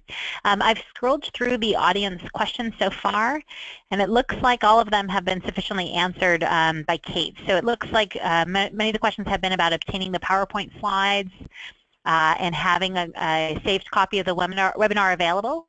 And again, just to reiterate, the presentation will be available online probably in about 2 or 3 days after the presentation is completed. So you can just go to nbphe.org within a few days, and you should be able to get everything you need. Remember to, for those of you who may have joined late, I said at the beginning of the talk that if you have any specific questions or you need some clarification about any of the material that I've covered thus far or in the second half here, please don't hesitate to email me afterwards. My email address is Mona, M-O-N-A, @buffalo.edu. And again, the entire presentation will be placed online for both viewing and listening within 2 to 3 days. So what we're going to do now is press forward with part 2 of today's webinar. And we're going to start by covering the ethical issues that need to be explored as part of the planning and evaluation of public health programs. And then after we go through those ethical issues, we'll walk through some common planning models that are used in public health. Many of those are commonly used in public health curricula, and I think these will be the best way to help prepare you for your upcoming CPH exam. We'll then continue on by covering evaluation methods, and we'll conclude today's webinar by covering scaling up programs as well as sustainability. So let's start by moving forward with ethical issues in planning and evaluation. Okay, so the first thing I want to do is give you a quite brief overview of some key points in history leading up to the Belmont Report. And that is a report that guides institutional research using human subjects as research participants. Frankly, some of the best ways I think we learn about ethics is about learning from our past mistakes. And so we're going to start through with the 1930s and the Tuskegee syphilis study. But before we do that for the next couple of slides, let me quickly walk you through some of these other major ethical developments that led to the Belmont Report in 1979. So post-World War II, 1946 was the Nuremberg trial. This trial resulted in the Nuremberg Code. So the basis of this particular code is that there has to be voluntary consent of a human subject, and that is absolutely essential. 2 years later, the United Nations adopted the Universal Declaration of Human Rights. This is really a milestone document in the history of human rights. It was drafted by different representatives that held different legal and cultural backgrounds from all regions of the world. And it really has become a common standard for achievements for all people of all nations. It set out for the first time in history that fundamental human rights need to be universally protected. In 1963, another major ethical development was the Willowbrook study. So Willowbrook was a state-supported institution for children with intellectual disabilities in Staten Island, New York. Unfortunately, it was one of the most unethical medical experiments ever performed in children in the U.S. And so this gets back to my point earlier about some of the best ways that we learn about ethics in public health is about learning from our past mistakes. In 1964, there was the Declaration of Helsinki. This was a set of ethical principles regarding human experimentation that were developed for the medical community by the World Medical Association, or WMA, and is widely regarded as the cornerstone document of human research ethics. All of those events I mentioned because again, they're really major ethical developments that led to the Belmont Report that promoted 3 key principles of human research ethics. So let me provide you with some background going back 80 or so years ago to the initiation of the Tuskegee syphilis study. So in 1932, the U.S. Public Health Service, working with the Tuskegee Institute in Alabama, began a study with the intent to record the natural history of syphilis in African Americans. The title of the study was called Tuskegee Study of Untreated Syphilis in the Negro Male. When the study was initiated, there were no proven treatments or cures for syphilis. But syphilis at the time was known as bad blood. The study initially involved 600 men in Macon County, Alabama, about 400 of whom had syphilis and 200 who did not have the disease. And the study was conducted without the benefit of patients' informed consent. Researchers essentially told the men that they were being treated for bad blood, and that included kind of these basic ideas about syphilis or anemia or fatigue. In truth, these men did not receive the proper treatment needed to cure their illness. Rather, in exchange for being part of the study, the men received free medical exams, they got free meals. Originally, the plan was to have this study occur for about 6 months, but in actuality, the study went on for more than 40 years. Over that 40-year period, the men were never told of the experiment. They were withheld a lot of information, certainly, throughout the course of the study. So the study was reviewed throughout that 40-year period periodically by U.S. Health Service officials, and it was continually extended through that 40-year period based on the argument that stopping the study would interfere with the benefits to medical science of studying syphilis. Syphilis is actually now treatable and curable. In 1947, penicillin became the drug of choice for syphilis. Could cure the disease, and researchers intentionally withheld it from the research subjects in this particular study. So essentially a cure is available, but it was knowingly and intentionally withheld from men who could have benefited from receiving the treatment. As many as 100 men died of syphilis during the course of the study. When participants did die, the researchers offered their family free burials in exchange for the right to do autopsies on their bodies, so they could gather final data for the study. Oh, let me just go back one slide, my apologies. So there was a key whistleblower, a man by the name of Peter Buxton. In 1966, he sent a letter to the director of the Division of Venereal Diseases at the U.S. Public Health Service and basically said, I've got a lot of concerns about the morality of this experiment. This is not something that's medically justifiable. The quote in his original letter included this statement: the excuses and justifications that might have been offered in 1932 are no longer relevant. Today, it would be morally unethical to begin such a study with such a group. A few years later, in July 1972, an Associated Press story about the study caused public outcry that essentially led to the Assistant Secretary for Health and Scientific Affairs to appoint a panel to review the study. The panel concluded that the men had agreed freely to be treated and examined. However, there was no evidence that the researchers had informed them of the study or of its real purpose. In fact, the men had been misled and had not been given all the facts required to provide informed consent. Further, the men were never given adequate treatment for their disease, particularly after penicillin was discovered as a cure for syphilis. The advisory panel found nothing to show that the subjects were ever given the choice of quitting the study, even when this new highly effective treatment of penicillin became widely used. The advisory panel concluded that the Tuskegee study was ethically unjustified, that the knowledge gained was sparse when compared with the risks that the study posed for the research subjects. And so October of 1972, the panel advised stopping the study immediately. A month later, the Assistant Secretary for Health and Scientific Affairs announced the end of the study. Years later, in 1974, a $10 million out-of-court settlement was reached. The U.S. government promised to give lifetime medical benefits and burial services to all remaining participants who were still alive from the study. It took all the way until 1997 for a presidential apology. So on May 16th, President Clinton apologized on behalf of the country. It's really kind of sad and unfortunate in so many ways that it took so many years for our federal government to apologize for such a tragedy to have occurred in the name of research. In 2004, the last Tuskegee participant died. So I provide you with this background information about the Tuskegee study because, again, I think we learn a lot from our past mistakes when it comes to ethics.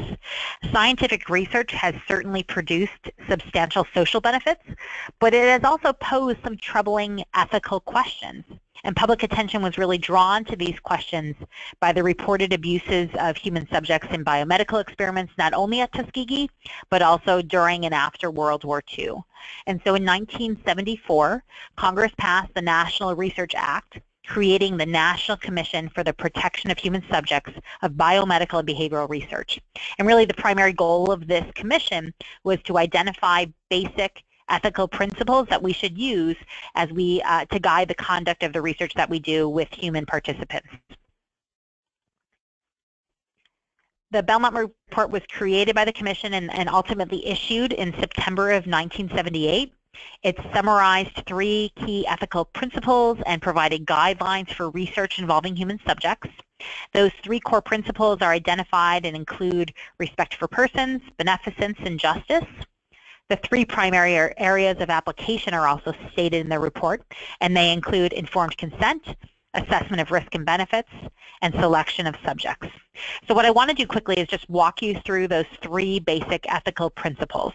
First is respect for persons, and that in fact has 2 parts. First, individuals should be treated as autonomous agents, and second, that persons with diminished autonomy are entitled to protection. The principle of respect for persons thus divides into these 2 separate moral requirements. So first, the requirement is that you need to acknowledge autonomy, and the second requirement is that you need to protect those with diminished autonomy. So whether that is minors or children, people with intellectual disabilities, making sure that we've correctly those individuals are entitled to protection. The second basic ethical principle is beneficence. So this is the idea that persons are treated in an ethical manner, not only by respecting their decisions and by protecting them from harm, but also by making efforts to secure their well-being.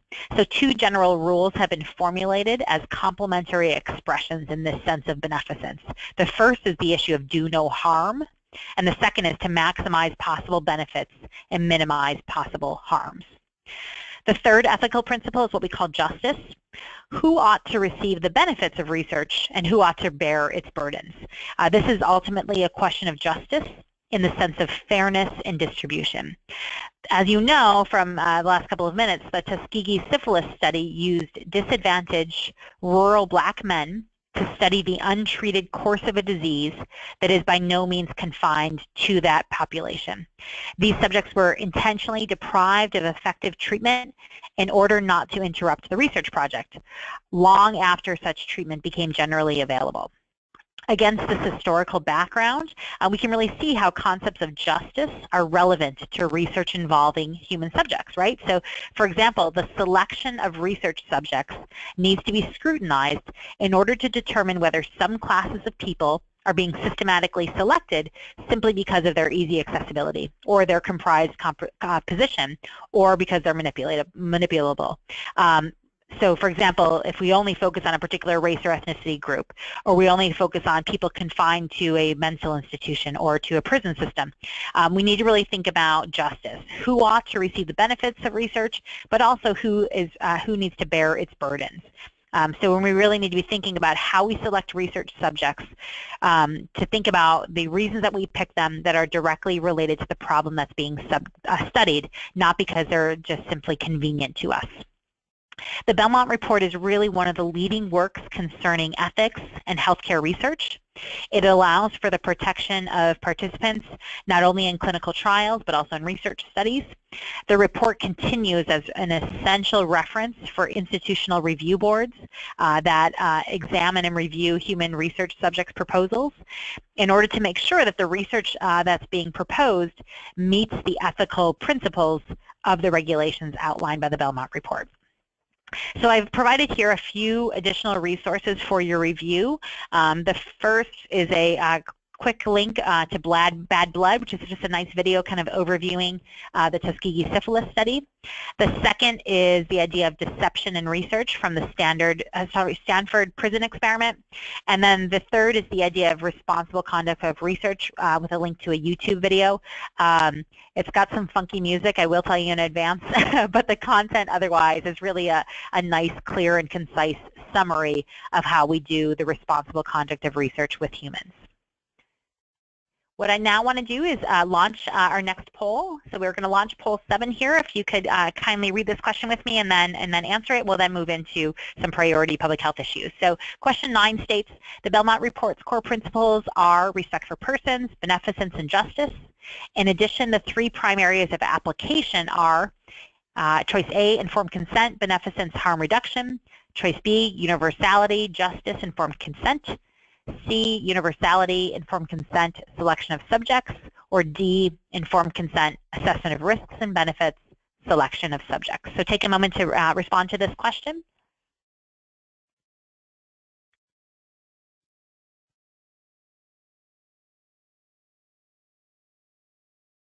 Awesome. Okay, great. So the majority of you got this question correct. The answer is D. Those of you who picked B and C, universality is not a core principle, or is it a primary area of application, so that is why those are incorrect. And for those of you who picked A, remember there's a difference between the core principles and there's a difference from the 3 primary areas of application. And so beneficence is part of the core principle, but it is not a primary area of application. Informed consent certainly is. So therefore, the correct answer is choice D. Okay. So now we're going to move on to cover planning models. I thought it would be helpful, though, to begin by reviewing that all planning is certainly initiated with some type of assessment about the strengths and weaknesses that are affecting a population, and then finding some way of prioritizing those issues and challenges confronting a population. So you can think about this at either a school, a workplace, a neighborhood, a municipality, even at the national or international level. So there's a process that we go through as we look at public health problems based on the magnitude of the key diseases, and then we use those to prioritize. So here's 2 examples of priority public health issues. So what you see on the left-hand side of the slide is the Center for Disease Control and Prevention's winnable battles. So they've identified 7 priority issues at the national level that they consider to be winnable. These are high magnitude public health problems that fortunately have effective evidence-based interventions associated with them. So they include some that we've already talked about. So tobacco, nutrition, physical activity, and obesity, food safety, healthcare associated infections, motor vehicle safety, teen pregnancy, and HIV. So again, winnable battles, high magnitude public health problems, having effective evidence-based interventions associated with them. On the right-hand side of the slide, you see the Department of Health and Human Services major priorities for health disparities. These are their clear kind of priority areas that they've identified. Infant mortality is there, as well as cancer screening and cancer management, cardiovascular disease, diabetes, HIV, and immunizations. And so I present these to you because I think it's important when we think about how we are prioritizing the issues and challenges that are confronting a population, and then we go through these based on the magnitude of those key diseases to be able to prioritize. So that's not to say that something that's not on this list of 13 is not appropriate to be addressable, but it just identifies those priority areas that have been picked by 2 leading federal agencies, the CDC and the Department of Health and Human Services. So the process that we go through at the national level when we're identifying priorities for public health is what we call healthy people. So if we can advance to the next slide. Healthy people happens every 10 years since 1980. And so we are on the 5th iteration of Healthy People right now. The Healthy People objectives are really the foundation for many federal prevention initiatives in public health. The goal of Healthy People is to increase quality and years of life and eliminate health disparities by providing a nice kind of conceptual framework of those public health priorities. They also provide measurable objectives and benchmarks, which they can be used then to guide local public health planning and to aid in how we monitor progress over time. So really they provide some benchmarks with each objective that can be used at the state level but also at the local level, so you can monitor things as how progress has been made over the previous decade. So local and state agencies are able to answer the question, are we making progress toward that benchmark that's been identified? The far right-hand of the part of the slide has Healthy People 2020. So this is a comprehensive set of 10-year national goals and objectives for improving the health of all Americans. Healthy People 2020 contains 41 topic areas, more than several hundred objectives.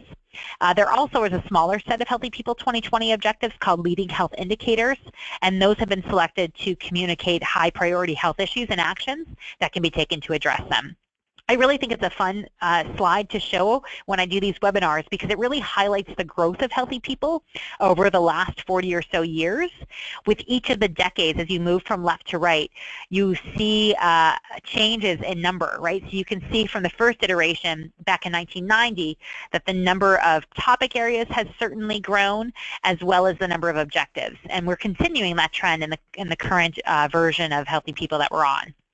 One of the primary reasons for the growth is that new public health priorities come up, right? So part of the reason why you see more than a doubling of topic areas as well as the number of objectives is that new priorities come to the surface. Things like emergency preparedness or healthcare associated infections. Those are beginning to reach the level of national significance and they need to be monitored. They may not have existed back in 1990 or in 2000, for example. Briefly, I want to outline some key features of Healthy People. So first, again, to reiterate, it creates a comprehensive strategic framework for how we can unite hippy-dippy, so the health promotion, disease prevention issues under one single umbrella. Healthy People also requires tracking of data-driven outcomes in order to monitor our progress and motivate and guide focused attention as we try to address some of the problems at the national level that we're facing. Healthy People encourages a network of multidisciplinary and multi-sectorial stakeholders at all the levels. So it's not just about the public health community. It's not just about public health working with the medical community. This is also how we can think about other infrastructure and economy and other areas of social sciences, certainly. And then finally, Healthy People establishes accountability, requiring all public health service grants to demonstrate support for the Healthy People objectives that you see outlined here on the slide. I've got one, the next slide here I've gone is just to show you what a little bit more of from a graphic perspective about what Healthy People 2020 looks like. And so what you'll see here on the next slide is that Healthy People is not just about these four primary overarching goals. It's that the determinants of health and the important roles that they play in public health involve not only their physical environment but also the social environment. And there are issues with health services, things that have to do with access and quality, and individual behavior, biology, genetics. So that there's these determinants that you see on the left-hand side of the slide are all kind of working together, that they are not individual circles, but they are all kind of overlapping, all as consequential when we think about health outcomes for populations and communities. And so this is something that's unique to the Healthy People 2020 that we didn't really see in previous versions, but I think it's a very important distinction. Okay, so now I want to talk to you with that kind of backdrop about some of the major planning models in public health. So similar to my point earlier this afternoon about there being many different theories of behavior change, similarly there are many different planning models that we use in public health. And so I had to be quite a bit selective in the interest of time to be able to prepare you best for your exam during this webinar. But what I'm going to start with is what we call precede proceed. This is clearly one of the most well-known and widely used planning models. So I'm going to talk about that first. I'll then briefly go over a couple of other models and review some common elements that we see across planning models in public health. So precede proceed is a framework that was proposed in 1974 by Dr. Larry Green. The framework was proposed to really help public health program planners, policymakers, and evaluators analyze situations and then be able to design health programs efficiently based on that analysis. So it provides a clear, comprehensive structure for assessing health and quality of life needs, and then how can we design, implement, and then ultimately evaluate the programs to meet those needs. So one of the purposes and really the guiding principles of this particular model is to work backwards. So it's directing your initial attention to your outcomes rather than your inputs. So it's kind of flipping things a little bit upside down, but I think it will make sense to you as you kind of walk through this. It really is guiding us through a process that starts with the desired outcome, and then you move backwards in the causal chain to identify the mix of strategies that would be necessary to achieve the objectives that you've identified. So it's called pre-seed, proceed, because it has two distinct parts. So that's why there's a hyphen between the two words. Each of these two parts has 4 phases. So we'll start with pre-seed. Pre-seed is an acronym, and that stands for predisposing, reinforcing, and enabling constructs in educational, diagnosis, and evaluation. So again, first part pre-seed, 4 phases. Second part, proceed, 4 phases. Proceed stands for policy, regulatory, and organizational constructs in educational and environmental development. And so what you see here on the slide are the different components in each of those first 4 phases of pre-seed. So social diagnosis is all about going to the community, figuring out what their wants and needs are when it comes to community health. The second phase is the epidemiologic diagnosis. This is where you identify the health behaviors and those factors at various levels of the social ecological model that influence the health outcome that's been identified by the community. And then you figure out, okay, which of those risk factors at the behavioral level or at the social level are going to be easiest for us and most appropriate for us to be able to make a change. The third phase is the educational and organizational diagnosis. This is where you identify all of those factors that can either facilitate or hinder you changing the behavioral factors that you've identified in the previous phase. And then fourth and finally, the last phase of pre-seed is the administrative and policy diagnosis. You identify and modify any of the internal kind of issues or policies that are in place, or even externally, to be able to generate funding or other resources that need to be allocated to do your intervention. So you go through these first 4 stages of pre-seed, and ultimately the results that you gather from steps 3 and 4 lead to your intervention plan, which is what proceed is all about. So what you see here in proceed are these final 4 phases. Stage 5 is what we call the implementation. So this is where you actually are starting up and conducting the intervention that you've designed. In phase 6, you do a process evaluation. Are you actually doing the things that you said you were going to do? This phase is really used to evaluate the process by which the program is being implemented. It determines whether the program is being implemented according to your protocol and whether or not those early objectives are being met. It also helps you in terms of process evaluation. It helps you identify any needed modifications in order to improve the program. So it doesn't mean that you have to stick completely with it. If you realize that there's some tweaks or some changes that need to be made, that's when you do those adjustments in stage 6.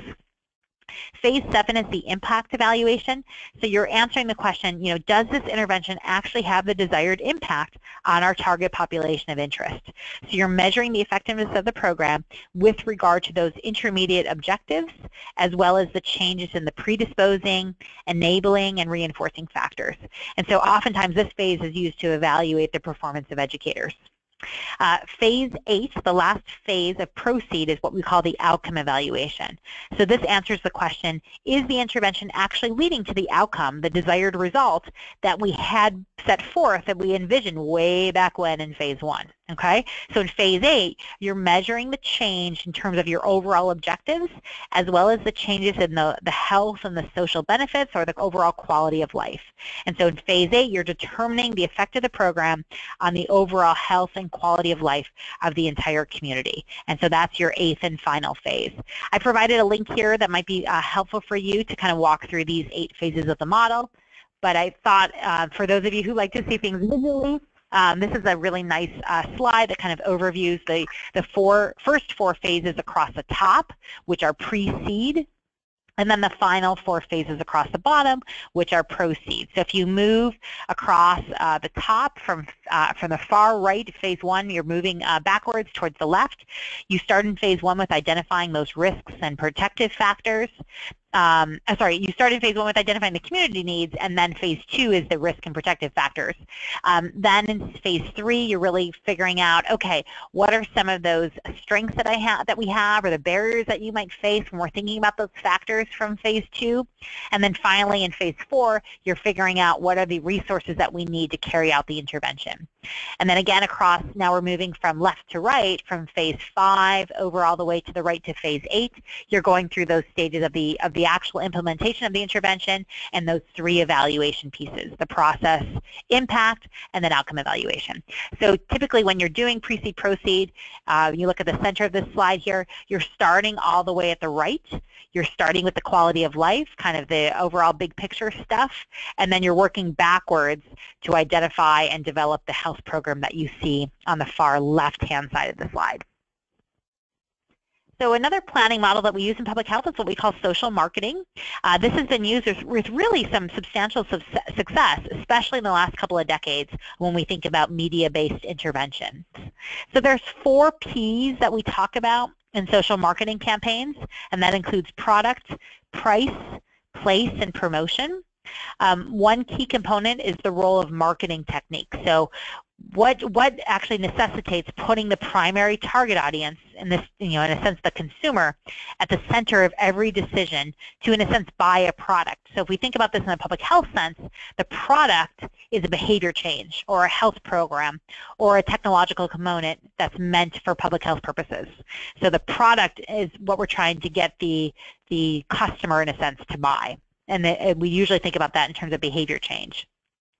The price, as the second P in the 4 Ps, the price is all about what is the price of adopting that behavior change. This could certainly involve monetary incentives to minimize the cost or barriers for audience members to make the desired change. So the price could be, the cost of a gym membership. If you have a program, a health program that offers a free gym membership for people who want to be physically active, that's the price of adopting the change could be less because you've minimized or removed that cost barrier for them. Place is the third P, so place is where the product is available. An intervention might offer flu vaccines in a neighborhood through a mobile clinic that visits, a neighborhood every Wednesday afternoon, for example. Another example is offering flu vaccines at your neighborhood grocery store. So this is where the product, the flu vaccine, is being promoted. You have it right there at the grocery store. People are already there shopping. They can just come in quickly and get their flu shot. The final P is what we call promotion. So this is how we promote those first 3 pieces using persuasive strategies. So like the other health planning models and strategies that are out there, social marketing really draws on behavioral research. Some of the features of social marketing, such as identifying a target audience, they're not necessarily unique to this particular planning model. We know that pre-seed proceed certainly emphasizes the need to understand your target audience. So there's common elements between and among these planning models. This slide here shows you just a couple of other key planning models that we use in public health, such as patch and match. You can search these on your own time to really kind of understand the key features and components. That said, I want to demonstrate to you that there certainly are kind of key elements that are common among various public health planning models. And so let's kind of walk through these quickly. So community involvement and mobilization, I talked about this earlier, but I can't emphasize the importance. You don't just want to be the outsider coming into a community and just doing stuff for them or onto them. You want to make sure that they are involved in much of the decision-making process and helping to really mobilize and have support for and trust with the researchers that are doing the health programming. Second is the importance of doing a needs assessment, and we'll talk about that in a few moments about the importance of doing a needs assessment. Selecting specific target audiences, if there is a particular group that a message needs to be shared with, figuring out who that is and figuring out the best way to reach them where they're at is certainly an important theme in lots of different planning models. You may have heard before of SMART objectives, so you want to make sure that when you're doing your planning, you're developing indicators that are specific, measurable, attainable, relevant, and time-bound. So you want to make sure that you're really thinking through that as you're measuring and evaluating the success of your program. Having an action plan development and then implementation of the program, having things in writing, making sure that everyone is on the same page and following through what their goals and objectives are at each stage of the planning itself. And then evaluation. We'll talk certainly more about this in a few moments, but evaluating not just from a process standpoint, but also from an impact and outcome standpoint. And then finally, institutionalization, right? You want to have some level of maintenance or sustainability over time. You don't just want this to be a one-shot deal. You want it certainly to work, be effective, and then be able to be institutionalized in the long range. So I'm now going to launch the next two polling questions, questions 10 and 11. So let's go through these two, and if you could kindly answer them, that'd be great. So question 10 says, in what phase of pre-seed are you assessing the community's wants and needs in order to improve health? So A, social diagnosis, B, epidemiological diagnosis, C, educational and organizational diagnosis, or D, administrative and policy diagnosis. And I will tell you that all four of those are pre-seed. I didn't try to trick you by throwing a proceed in there. So those are in fact the four phases. Awesome. Okay, it looks like everyone got this quite well. So again, social diagnosis, you're asking the community what they want, what they need in order to improve community health and quality of life. And so when you do that in that first phase, that helps you to identify a community health outcome of interest that's relevant and that's appropriate given what their interests and needs are. Okay, so next question, question 11, asks about proceeds. So in what phase of proceed are you determining the extent to which the intervention is having the desired impact on the target population? So implementation, process evaluation, impact evaluation, outcome.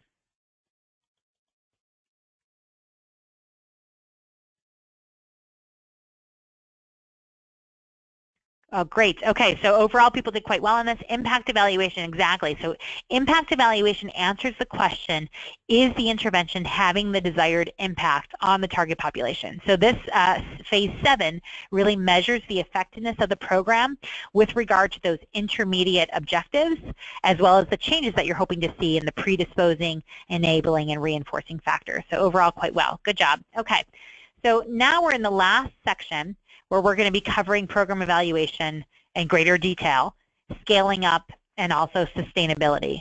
And so as we know, public health programs aim to prevent or control disease, injury, disability, and even mortality. And over time, as this task has become more complex, the programs that we developed themselves have even become more complex. Increasingly, public health programs tend to address relatively large programs, and so the solutions to which must engage large numbers of community members and organizations in a vast coalition. It's all about partnership and collaboration. More often than not, public health problems involve significant and difficult changes, sometimes in attitudes and in risks and protective behaviors of the constituents themselves.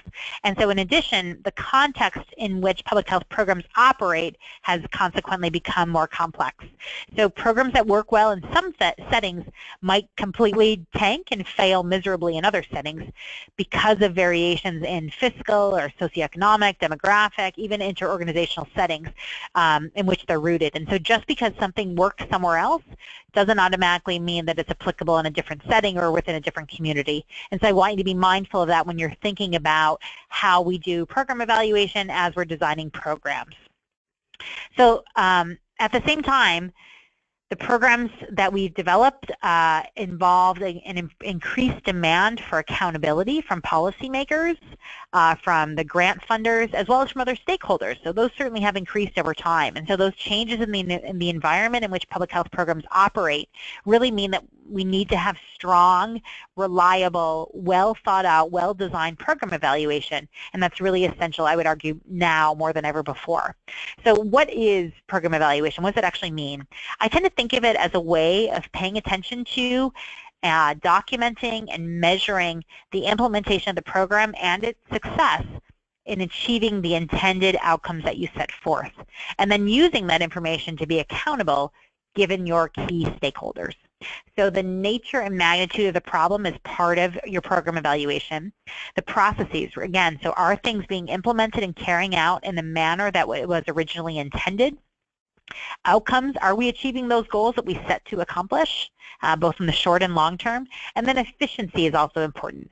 Are the program activities that we're producing are they being produced with appropriate use of resources? So whether that's financial budget or staff time, those are some things that we think about from an efficiency standpoint. We want to also make sure that we're thinking about, and the evidence base, as always, is guiding part of our decision making when we're considering the development of our programs that then ultimately have policy level implications, right? So even think about examples from more recently that you've seen with things like Berkeley, California, and Philadelphia, Pennsylvania, that have implemented a taxation on sweetened sugary beverages, right? So and then there's been several states that have that on their ballots, or several municipalities back in the November election, right? So they did some program evaluation to see that there, in fact, is there scientific evidence to suggest that if we impose this tax on, sugary sweetened beverages, we should then, that has a public health consequence, and that we should use that as a development of a policy down the line. So let's start with this idea of this nature and magnitude of the problem. So this is the first of the 4 key pieces that you saw on the previous slide. And so this is kind of the logical sequencing of the activities and the outcomes that we do in program evaluation. So we start with a needs assessment, and a common way to do a needs assessment is we determine the prevalence of the problem in the target population, what the health consequences are, or even the non-health consequences, and whether certain groups tend to be more affected than others. So some of the methods that we use when conducting a needs assessment include things like key informant interviews, doing community-based surveys, whether they're on paper and pencil or whether they're electronic. Also using other resources that are available. So if we have publicly available data sets that can provide us with information, public health agencies or clinics that can provide information from medical records, for example, and even doing community forums. So what I'm going to do is kind of have you walk through these 4 kind of key steps of program evaluation using an example of a HPV vaccination setting. So we know that HPV vaccinations can be really great at reducing HPV, certainly, but then consequently cervical cancer.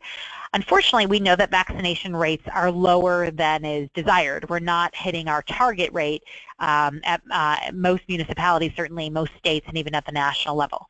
And so we might want to think about in a certain community, well, let's figure out what's going on. Why are our vaccination rates lower than anticipated? We could do a needs assessment. We can talk to the extent of the problem. We can talk about whether or not certain subgroups are affected by the problem in a different way. We can talk to teenagers. We can talk to parents. We can even talk to healthcare providers to figure out, okay, what's going on. We can do key informant interviews, do surveys, look at data that's available publicly to look at vaccination rates among these different groups. So let's say we decide that from the results of the needs assessment, we want to do a training for healthcare providers. So we know from our needs assessment, from the methods that we've used, we know that it looks like healthcare providers, for example, need greater training about talking about a sensitive issue with parents and teens and even preteens about HPV. So if we go to the next slide for process evaluation, let's say we're going to design a training program for medical providers. They're going to get an intensive training about how to effectively counsel, screen, and treat people when it comes to HPV. So in your process evaluation, it's all about the who, what, when, and how many. So it's about fidelity and outputs. We're going to design this program, this intensive training program for healthcare providers. We're going to deliver these activities in settings where they can do continuing medical education, and we're going to help them to kind of build up this expertise when it comes to this training that we've done for HPV vaccinations. So our process evaluation is going to help us answer the question, has this training program been implemented as intended, and what are we actually doing, who's delivering it, when and where are they delivered, and how many people are we serving? In this example, the people that we're serving are the healthcare providers themselves who are attending our training. From the next slide talks more about outcome evaluation. So in your outcome evaluation, you're assessing the progress or the sequence of outcomes that the program is intended to address. And so you often describe the sequence using terms like short-term, intermediate, and long-term outcomes. You can even see terms like proximal and distal. Proximal are close to the intervention, distal are those that are farther away. So depending on the stage of development of the program and the purpose of the evaluation, outcome evaluations may include a bunch of different outcomes in the sequence. So you can include changing people's attitudes and beliefs. You can certainly see from a short-term perspective, you hope to have increased knowledge about the importance of vaccines among pediatricians and internists and primary care providers. And they have increased skills to have the conversation with their patients and their patients' parents about the importance of the vaccine. From an intermediate outcome, you can see the behavior change. You actually can look at whether or not there's been a change in the behavior of the healthcare providers before and after your intensive training to see if they've increased their rate of recommendation of the vaccines.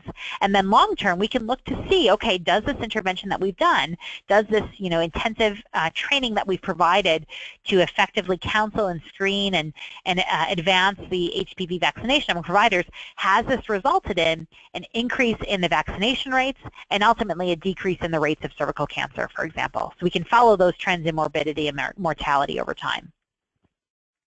Finally, from an efficiency standpoint, we want to compare the costs to the effects. So cost effectiveness is all about answering the question, does the value or the benefit of this training program exceed the cost of producing them? So for every $1 spent in this program, I'm going to get a particular result. That's what cost-benefit analysis is all about. You also want to consider whether or not your program's activities, this training program that you've designed, is being produced with minimal use of resources. So we think about this from a budgetary standpoint, but also a staff time perspective. And so from an efficiency standpoint, we want to be thinking about answering those questions about, does the benefits of offering this intensive training program justify a continued allocation of resources towards the program itself?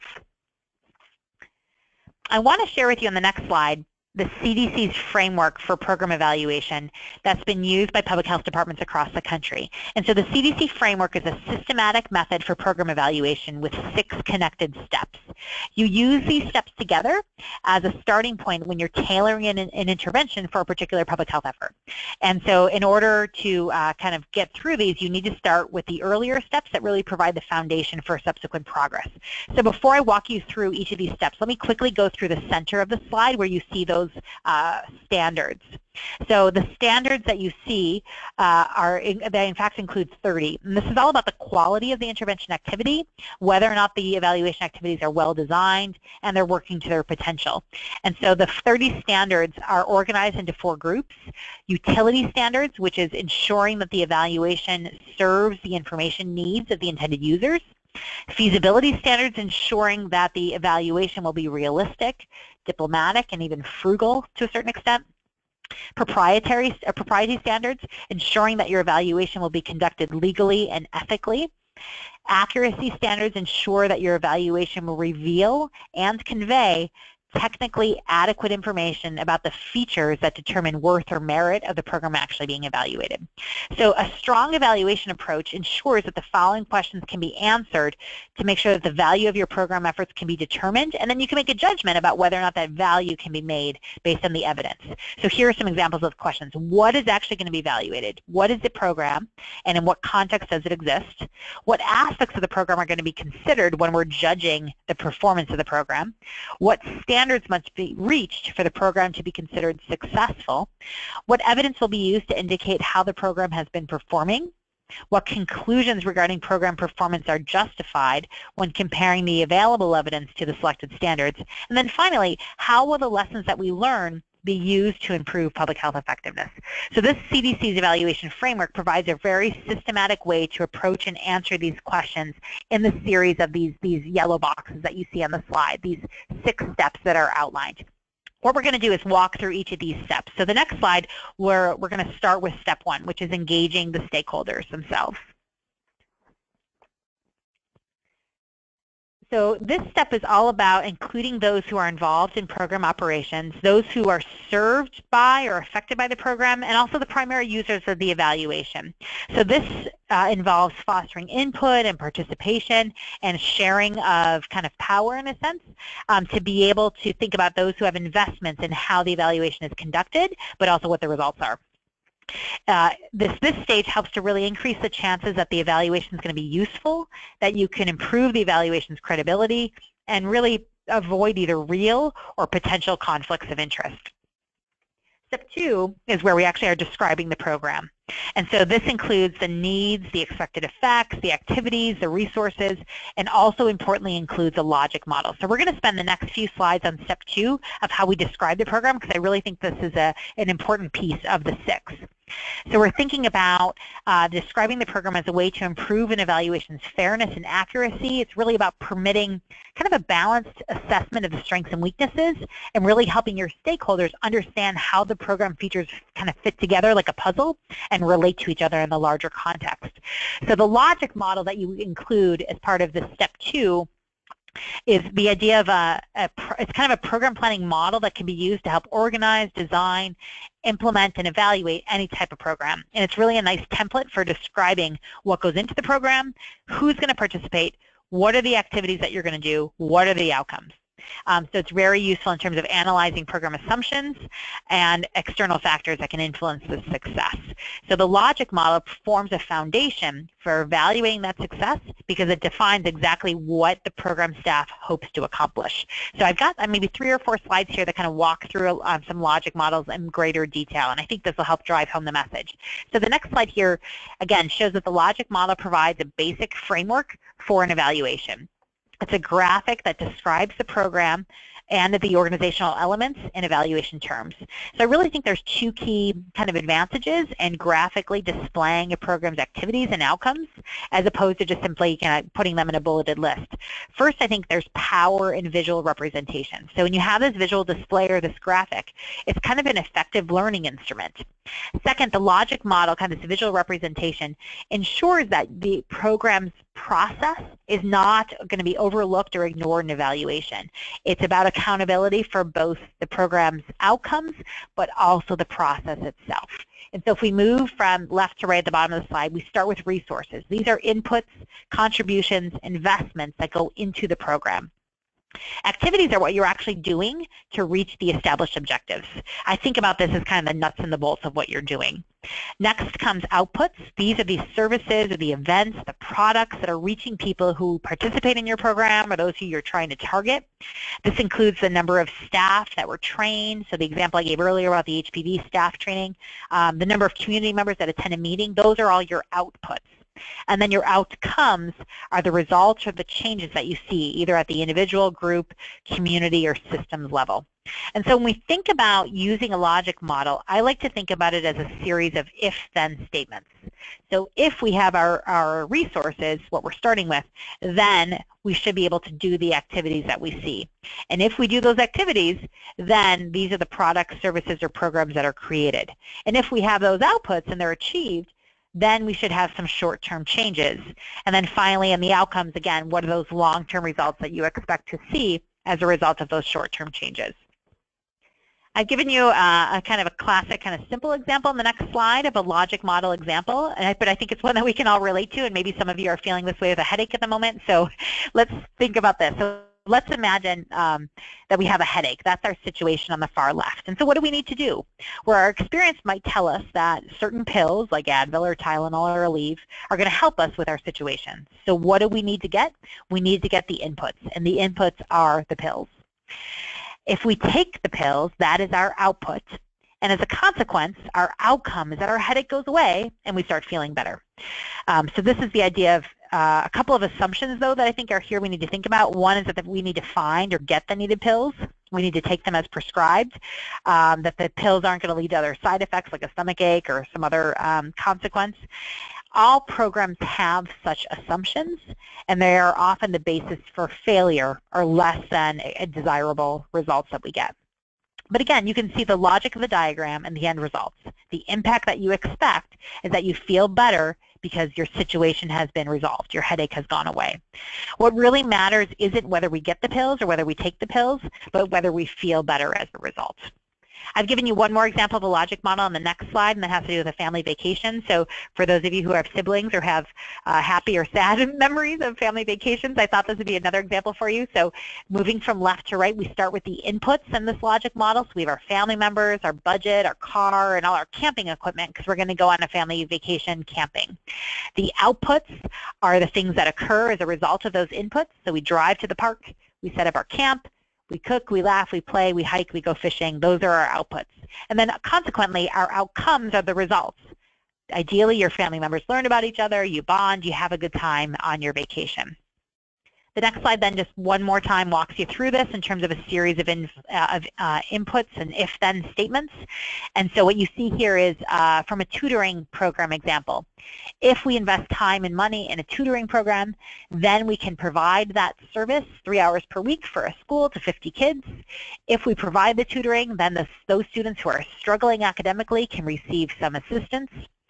If they get tutored, then they'll learn and improve their academic skills, which then leads them to have better grades. If they have better grades, then they're going to move on to the next grade level on time and not have to repeat a grade. So again, think about logic models as a series of if-then statements. Step 3 of the framework that we're talking about is the next slide, which is the focus of the evaluation design. And so this is really about assessing the issues of greatest concern to stakeholders, while at the same time using time and resources as efficiently as possible. So we want to really consider the purpose, the users, and the questions, the methods that we're really considering here. So it's all about planning in advance where the evaluation's headed and what steps are going to be taken.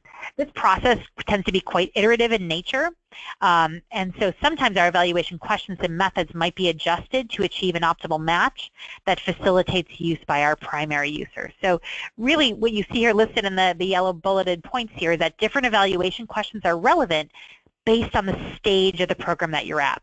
So implementation fidelity questions certainly are critical when you're initiating the program. Short-term outcome questions are certainly important once fidelity has been kind of assured that it exists. And then finally, long-term outcome questions are appropriate after your program has documented both the short and the intermediate term effects. And so you really want to make sure that your stakeholders are involved in all these different phases.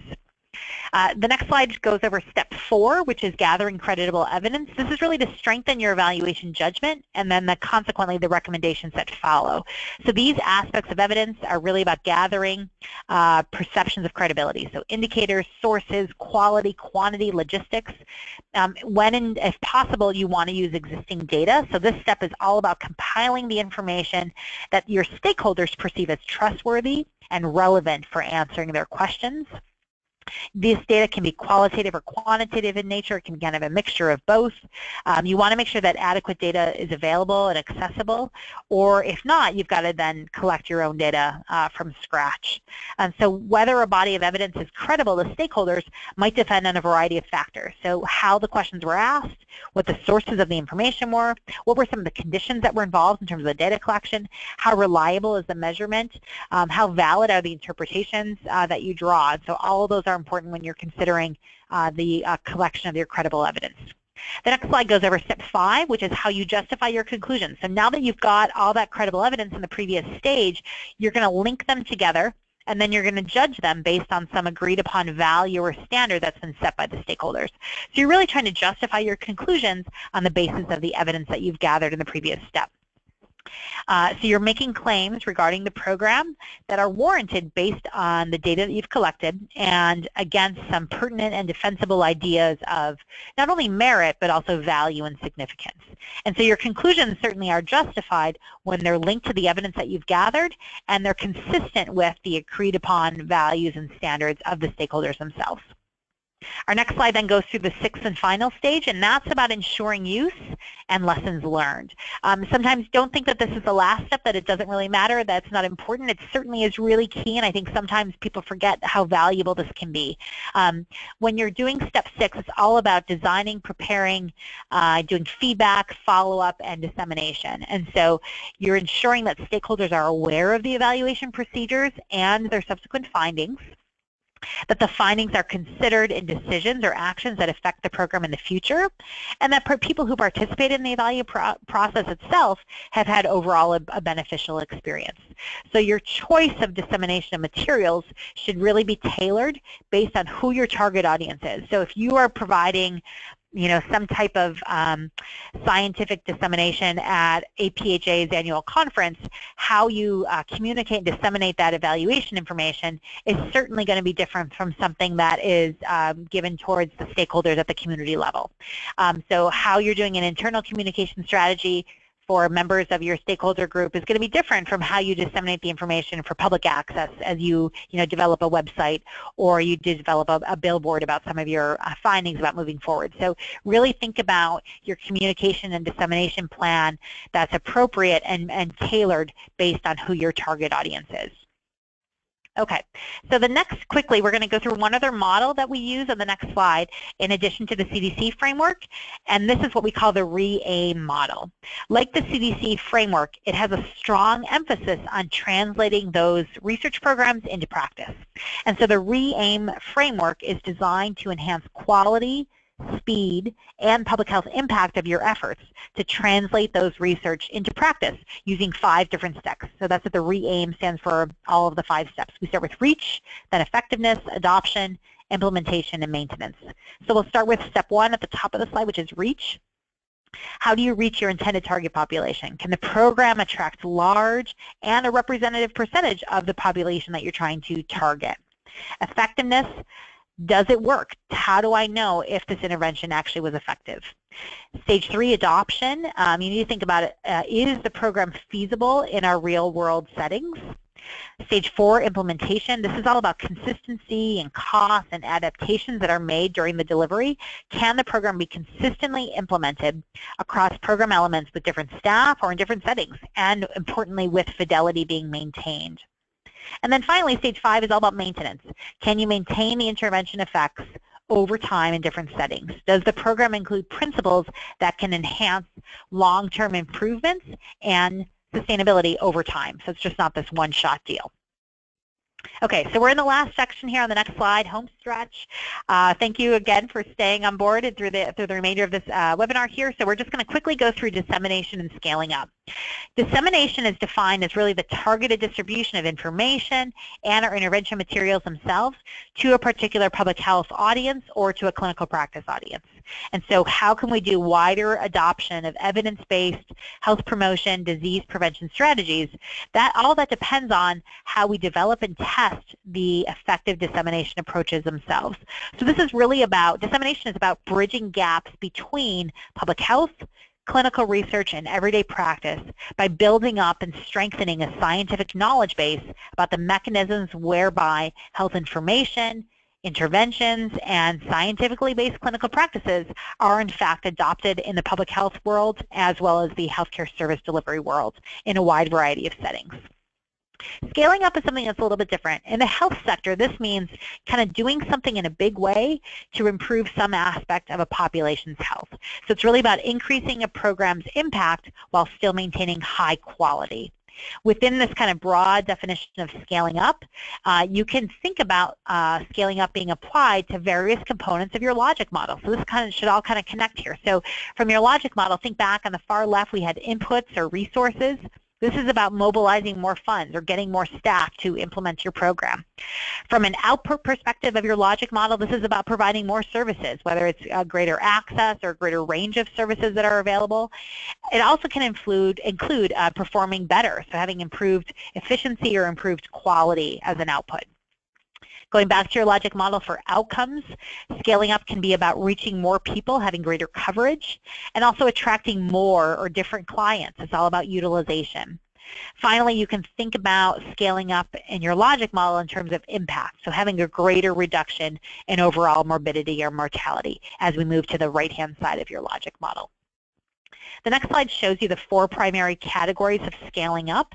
What I'm going to do is provide you, and I think I've learned in doing these presentations that students often benefit most when I give you an example to help you understand these strategies. So let me, before you get to the details out here on the slide with the 4 categories of scaling up, let me give you a little bit of background. So in July of 2013, the Joint United Nations Program on HIV/AIDS launched a brand new framework, and their goal was to really accelerate action to try to reach 15 million people with life-saving treatment for those living with HIV, giving people antiretroviral treatment. And the goal was to get 15 million people access to these medications by 2015. The framework that the joint program created offered countries and partners both practical and innovative ways to increase the number of people that could access these life-saving medications. And so it would help people who have the HIV live longer, healthier lives, but ideally, too, it would also help prevent new infections from occurring. So the scaling up of these medications is really kind of an unprecedented global success story for public health, and that we should really try to maintain this momentum, trying to figure out innovative ways to enable more people to take the medication. So to get to 15 million people on medication is a pretty substantial goal. The furthering of the scaling up of access to these meds was really to try to tip the balance, right? So helping certainly the people who were infected with HIV live longer, healthier lives, but it was also about helping to prevent incident infections from occurring. So when we think about this from the 4 different categories of scaling up, the first is about quantitative, right? So we're trying to get more people, adding a new target audience, expanding into new geographic areas, getting more people on HIV medications in a wide variety of countries, particularly in sub-Saharan Africa. So that's the quantitative piece of scaling up. From a functional standpoint, let's think about it with a different example. So let's say you have a program that was originally intended to focus on HIV screening among all patients who come to the emergency department, regardless of their reported risk behaviors. From a functional standpoint of scaling up, maybe now you say, well, you know what, maybe we're going to include hepatitis C testing in addition to the HIV screening. Because if someone presents to the emergency department with substance use, you know what, we're also going to do the hep C testing in addition to the HIV testing. You choose to do this because your local estimates tell you that nearly 1/4 of HIV positive people are also hep C positive. And so from a functional standpoint, this is allowing you to have a broader focus by increasing the number or the type of technical areas that are covered by your public health program, because you're now expanding it into hepatitis C testing. Okay, we're now going to go through the final 2 categories of scaling up on the next slide, and that includes political and organizational. So from a political category, this is all about addressing national level barriers to effective program services. So figuring out how you can advocate or develop not only efficient processes, but also clear policies and guidelines, and kind of making materials that are standardized for not only education components, but also training, particularly for healthcare providers. So not reinventing the wheel in a sense, and creating these kind of broad-based effective programs and services. The 4th category of scaling up is organizational. So this is really improving upon your ability to deliver and support an initiative from a sustainability standpoint. So figuring out, okay, if we got this program, this is going to work, but we need a funding base. We need the allocation of resources. We need more staff. How can we build that capacity to be able to sustain these efforts over time? And how can we do that within the organizational structure that we operate? And so that's the 4th and final category of scaling up. Okay, next slide quickly just talks about effective strategies for sustainability beyond the initial funding period. So when we're thinking about as we scale up and as we're trying to build things into the future and have them be maintained over time, we need to think about how we can build, as I said earlier, organizational capacity, but also community capacity. This can include fundraising, certainly, but also advocacy and management. Just because we build it doesn't mean they come, and doesn't mean that the walls and the structure will be maintained. So how can we utilize and create user-friendly materials that are generalizable so we don't have to incur a new expense every time we have to recreate a material? The involvement of community members in various steps of the program is so important. Community members often have such a valuable insight into the pulse of the community that they're a part of, and making sure that they're involved and seeking their input, I think, is certainly advantageous. We want to think about how we can also develop cost recovery mechanisms in the long term when we think about a cost efficiency standpoint. And then certainly related to that, we want to think about quality assurance. How can we build self-assessment tools so people are constantly in a cycle of asking, how can we monitor what we're doing? How do we know how to do better?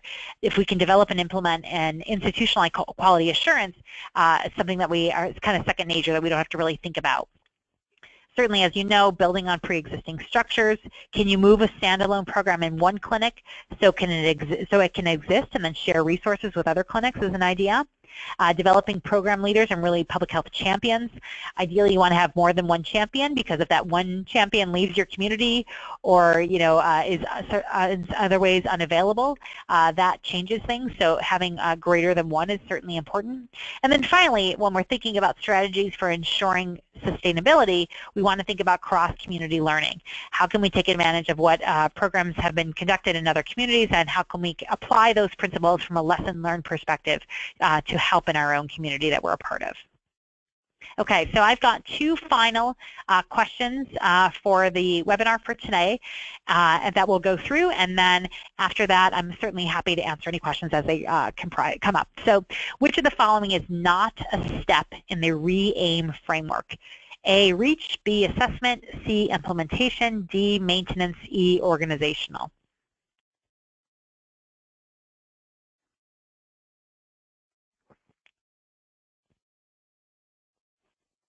Correct. Okay, so organizational is not. This actually was a bit of a trick question, though, and so I threw this in there just to see what y'all would think. So you knew that the O in organizational was not part of the acronym RE-AIM. But technically, B is also not correct. The A does not stand for assessment. The A actually stands for adoption. So it's about adoption by the targeted, the staff, the setting of the institutions. So for those 4% of you who actually chose B, you also were technically right. But most of you got it. You recognizably understand organizational is not part of the RE-AIM framework. Okay, we've got the 13th and final question here. So that is, which of the following is not a category of scaling up? Quantitative, qualitative, functional, or organizational?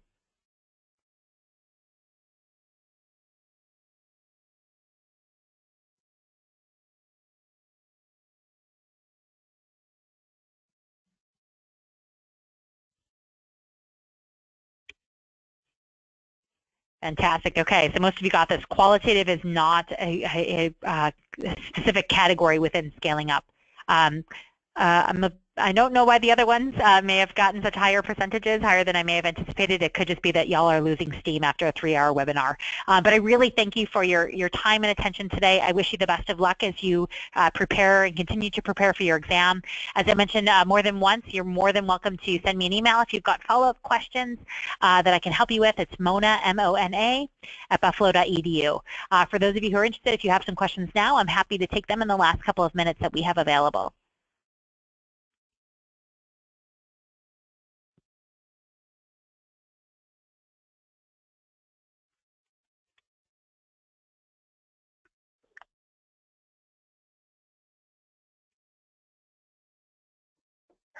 Mona, there's a question. Is the social ecological model always or most often framed in terms of understanding and changing behavior? I've seen reference to social ecological model of behavior. In short, is this behavioral theory, however, expansive? That's a good question. Yeah, so usually we think about the social ecological model in terms of health behavior change directly. Sometimes you could think about it, if I'm understanding the question, in terms of a more social phenomenon. What I like about the model is that kind of those 4 key points that I had addressed at the beginning. So it's not that one level is better than another, but it's the idea that we need to think about interventions that recognize the multi-level interventions themselves tend to be most effective, and that there are influences that interact across levels. So while I like the nesting because it shows that one is embedded in another, I don't want you to think that that slide shows the boxes because they are they don't allow for influence across and interaction across the levels. So certainly there are multiple factors that influence health behavior. What this model does is just provide a framework to talk about what those mechanisms may be that influence health and disease, but it's not that there's a one-size-fits-all approach to it. And again, the idea is that these tend to be most powerful when they are behavior specific. You really want to identify the most relevant potential influences at each of the levels, and then use those to be able to think about intervention design and development down the line. Okay. In the essence of time, if you have any questions, specific questions, please go ahead and email mona@buffalo.edu, or you can email info@mbphe.org. And I want to thank everyone today that participated, and thank you to Sarah Mona Prezilla, our speaker from the University at Buffalo, who presented on social and behavioral sciences. This webinar was recorded and will be archived on the MBPHE website 1 to 2 days afterwards. And please do not forget to register for the 5 remaining sessions, the study sessions, and you can register for those online at the website as well. So thank you again, Sarah Mona, and thank you to everyone that participated, and good luck on the CPH exam. Thank you very much. Happy New Year to everyone. Goodbye.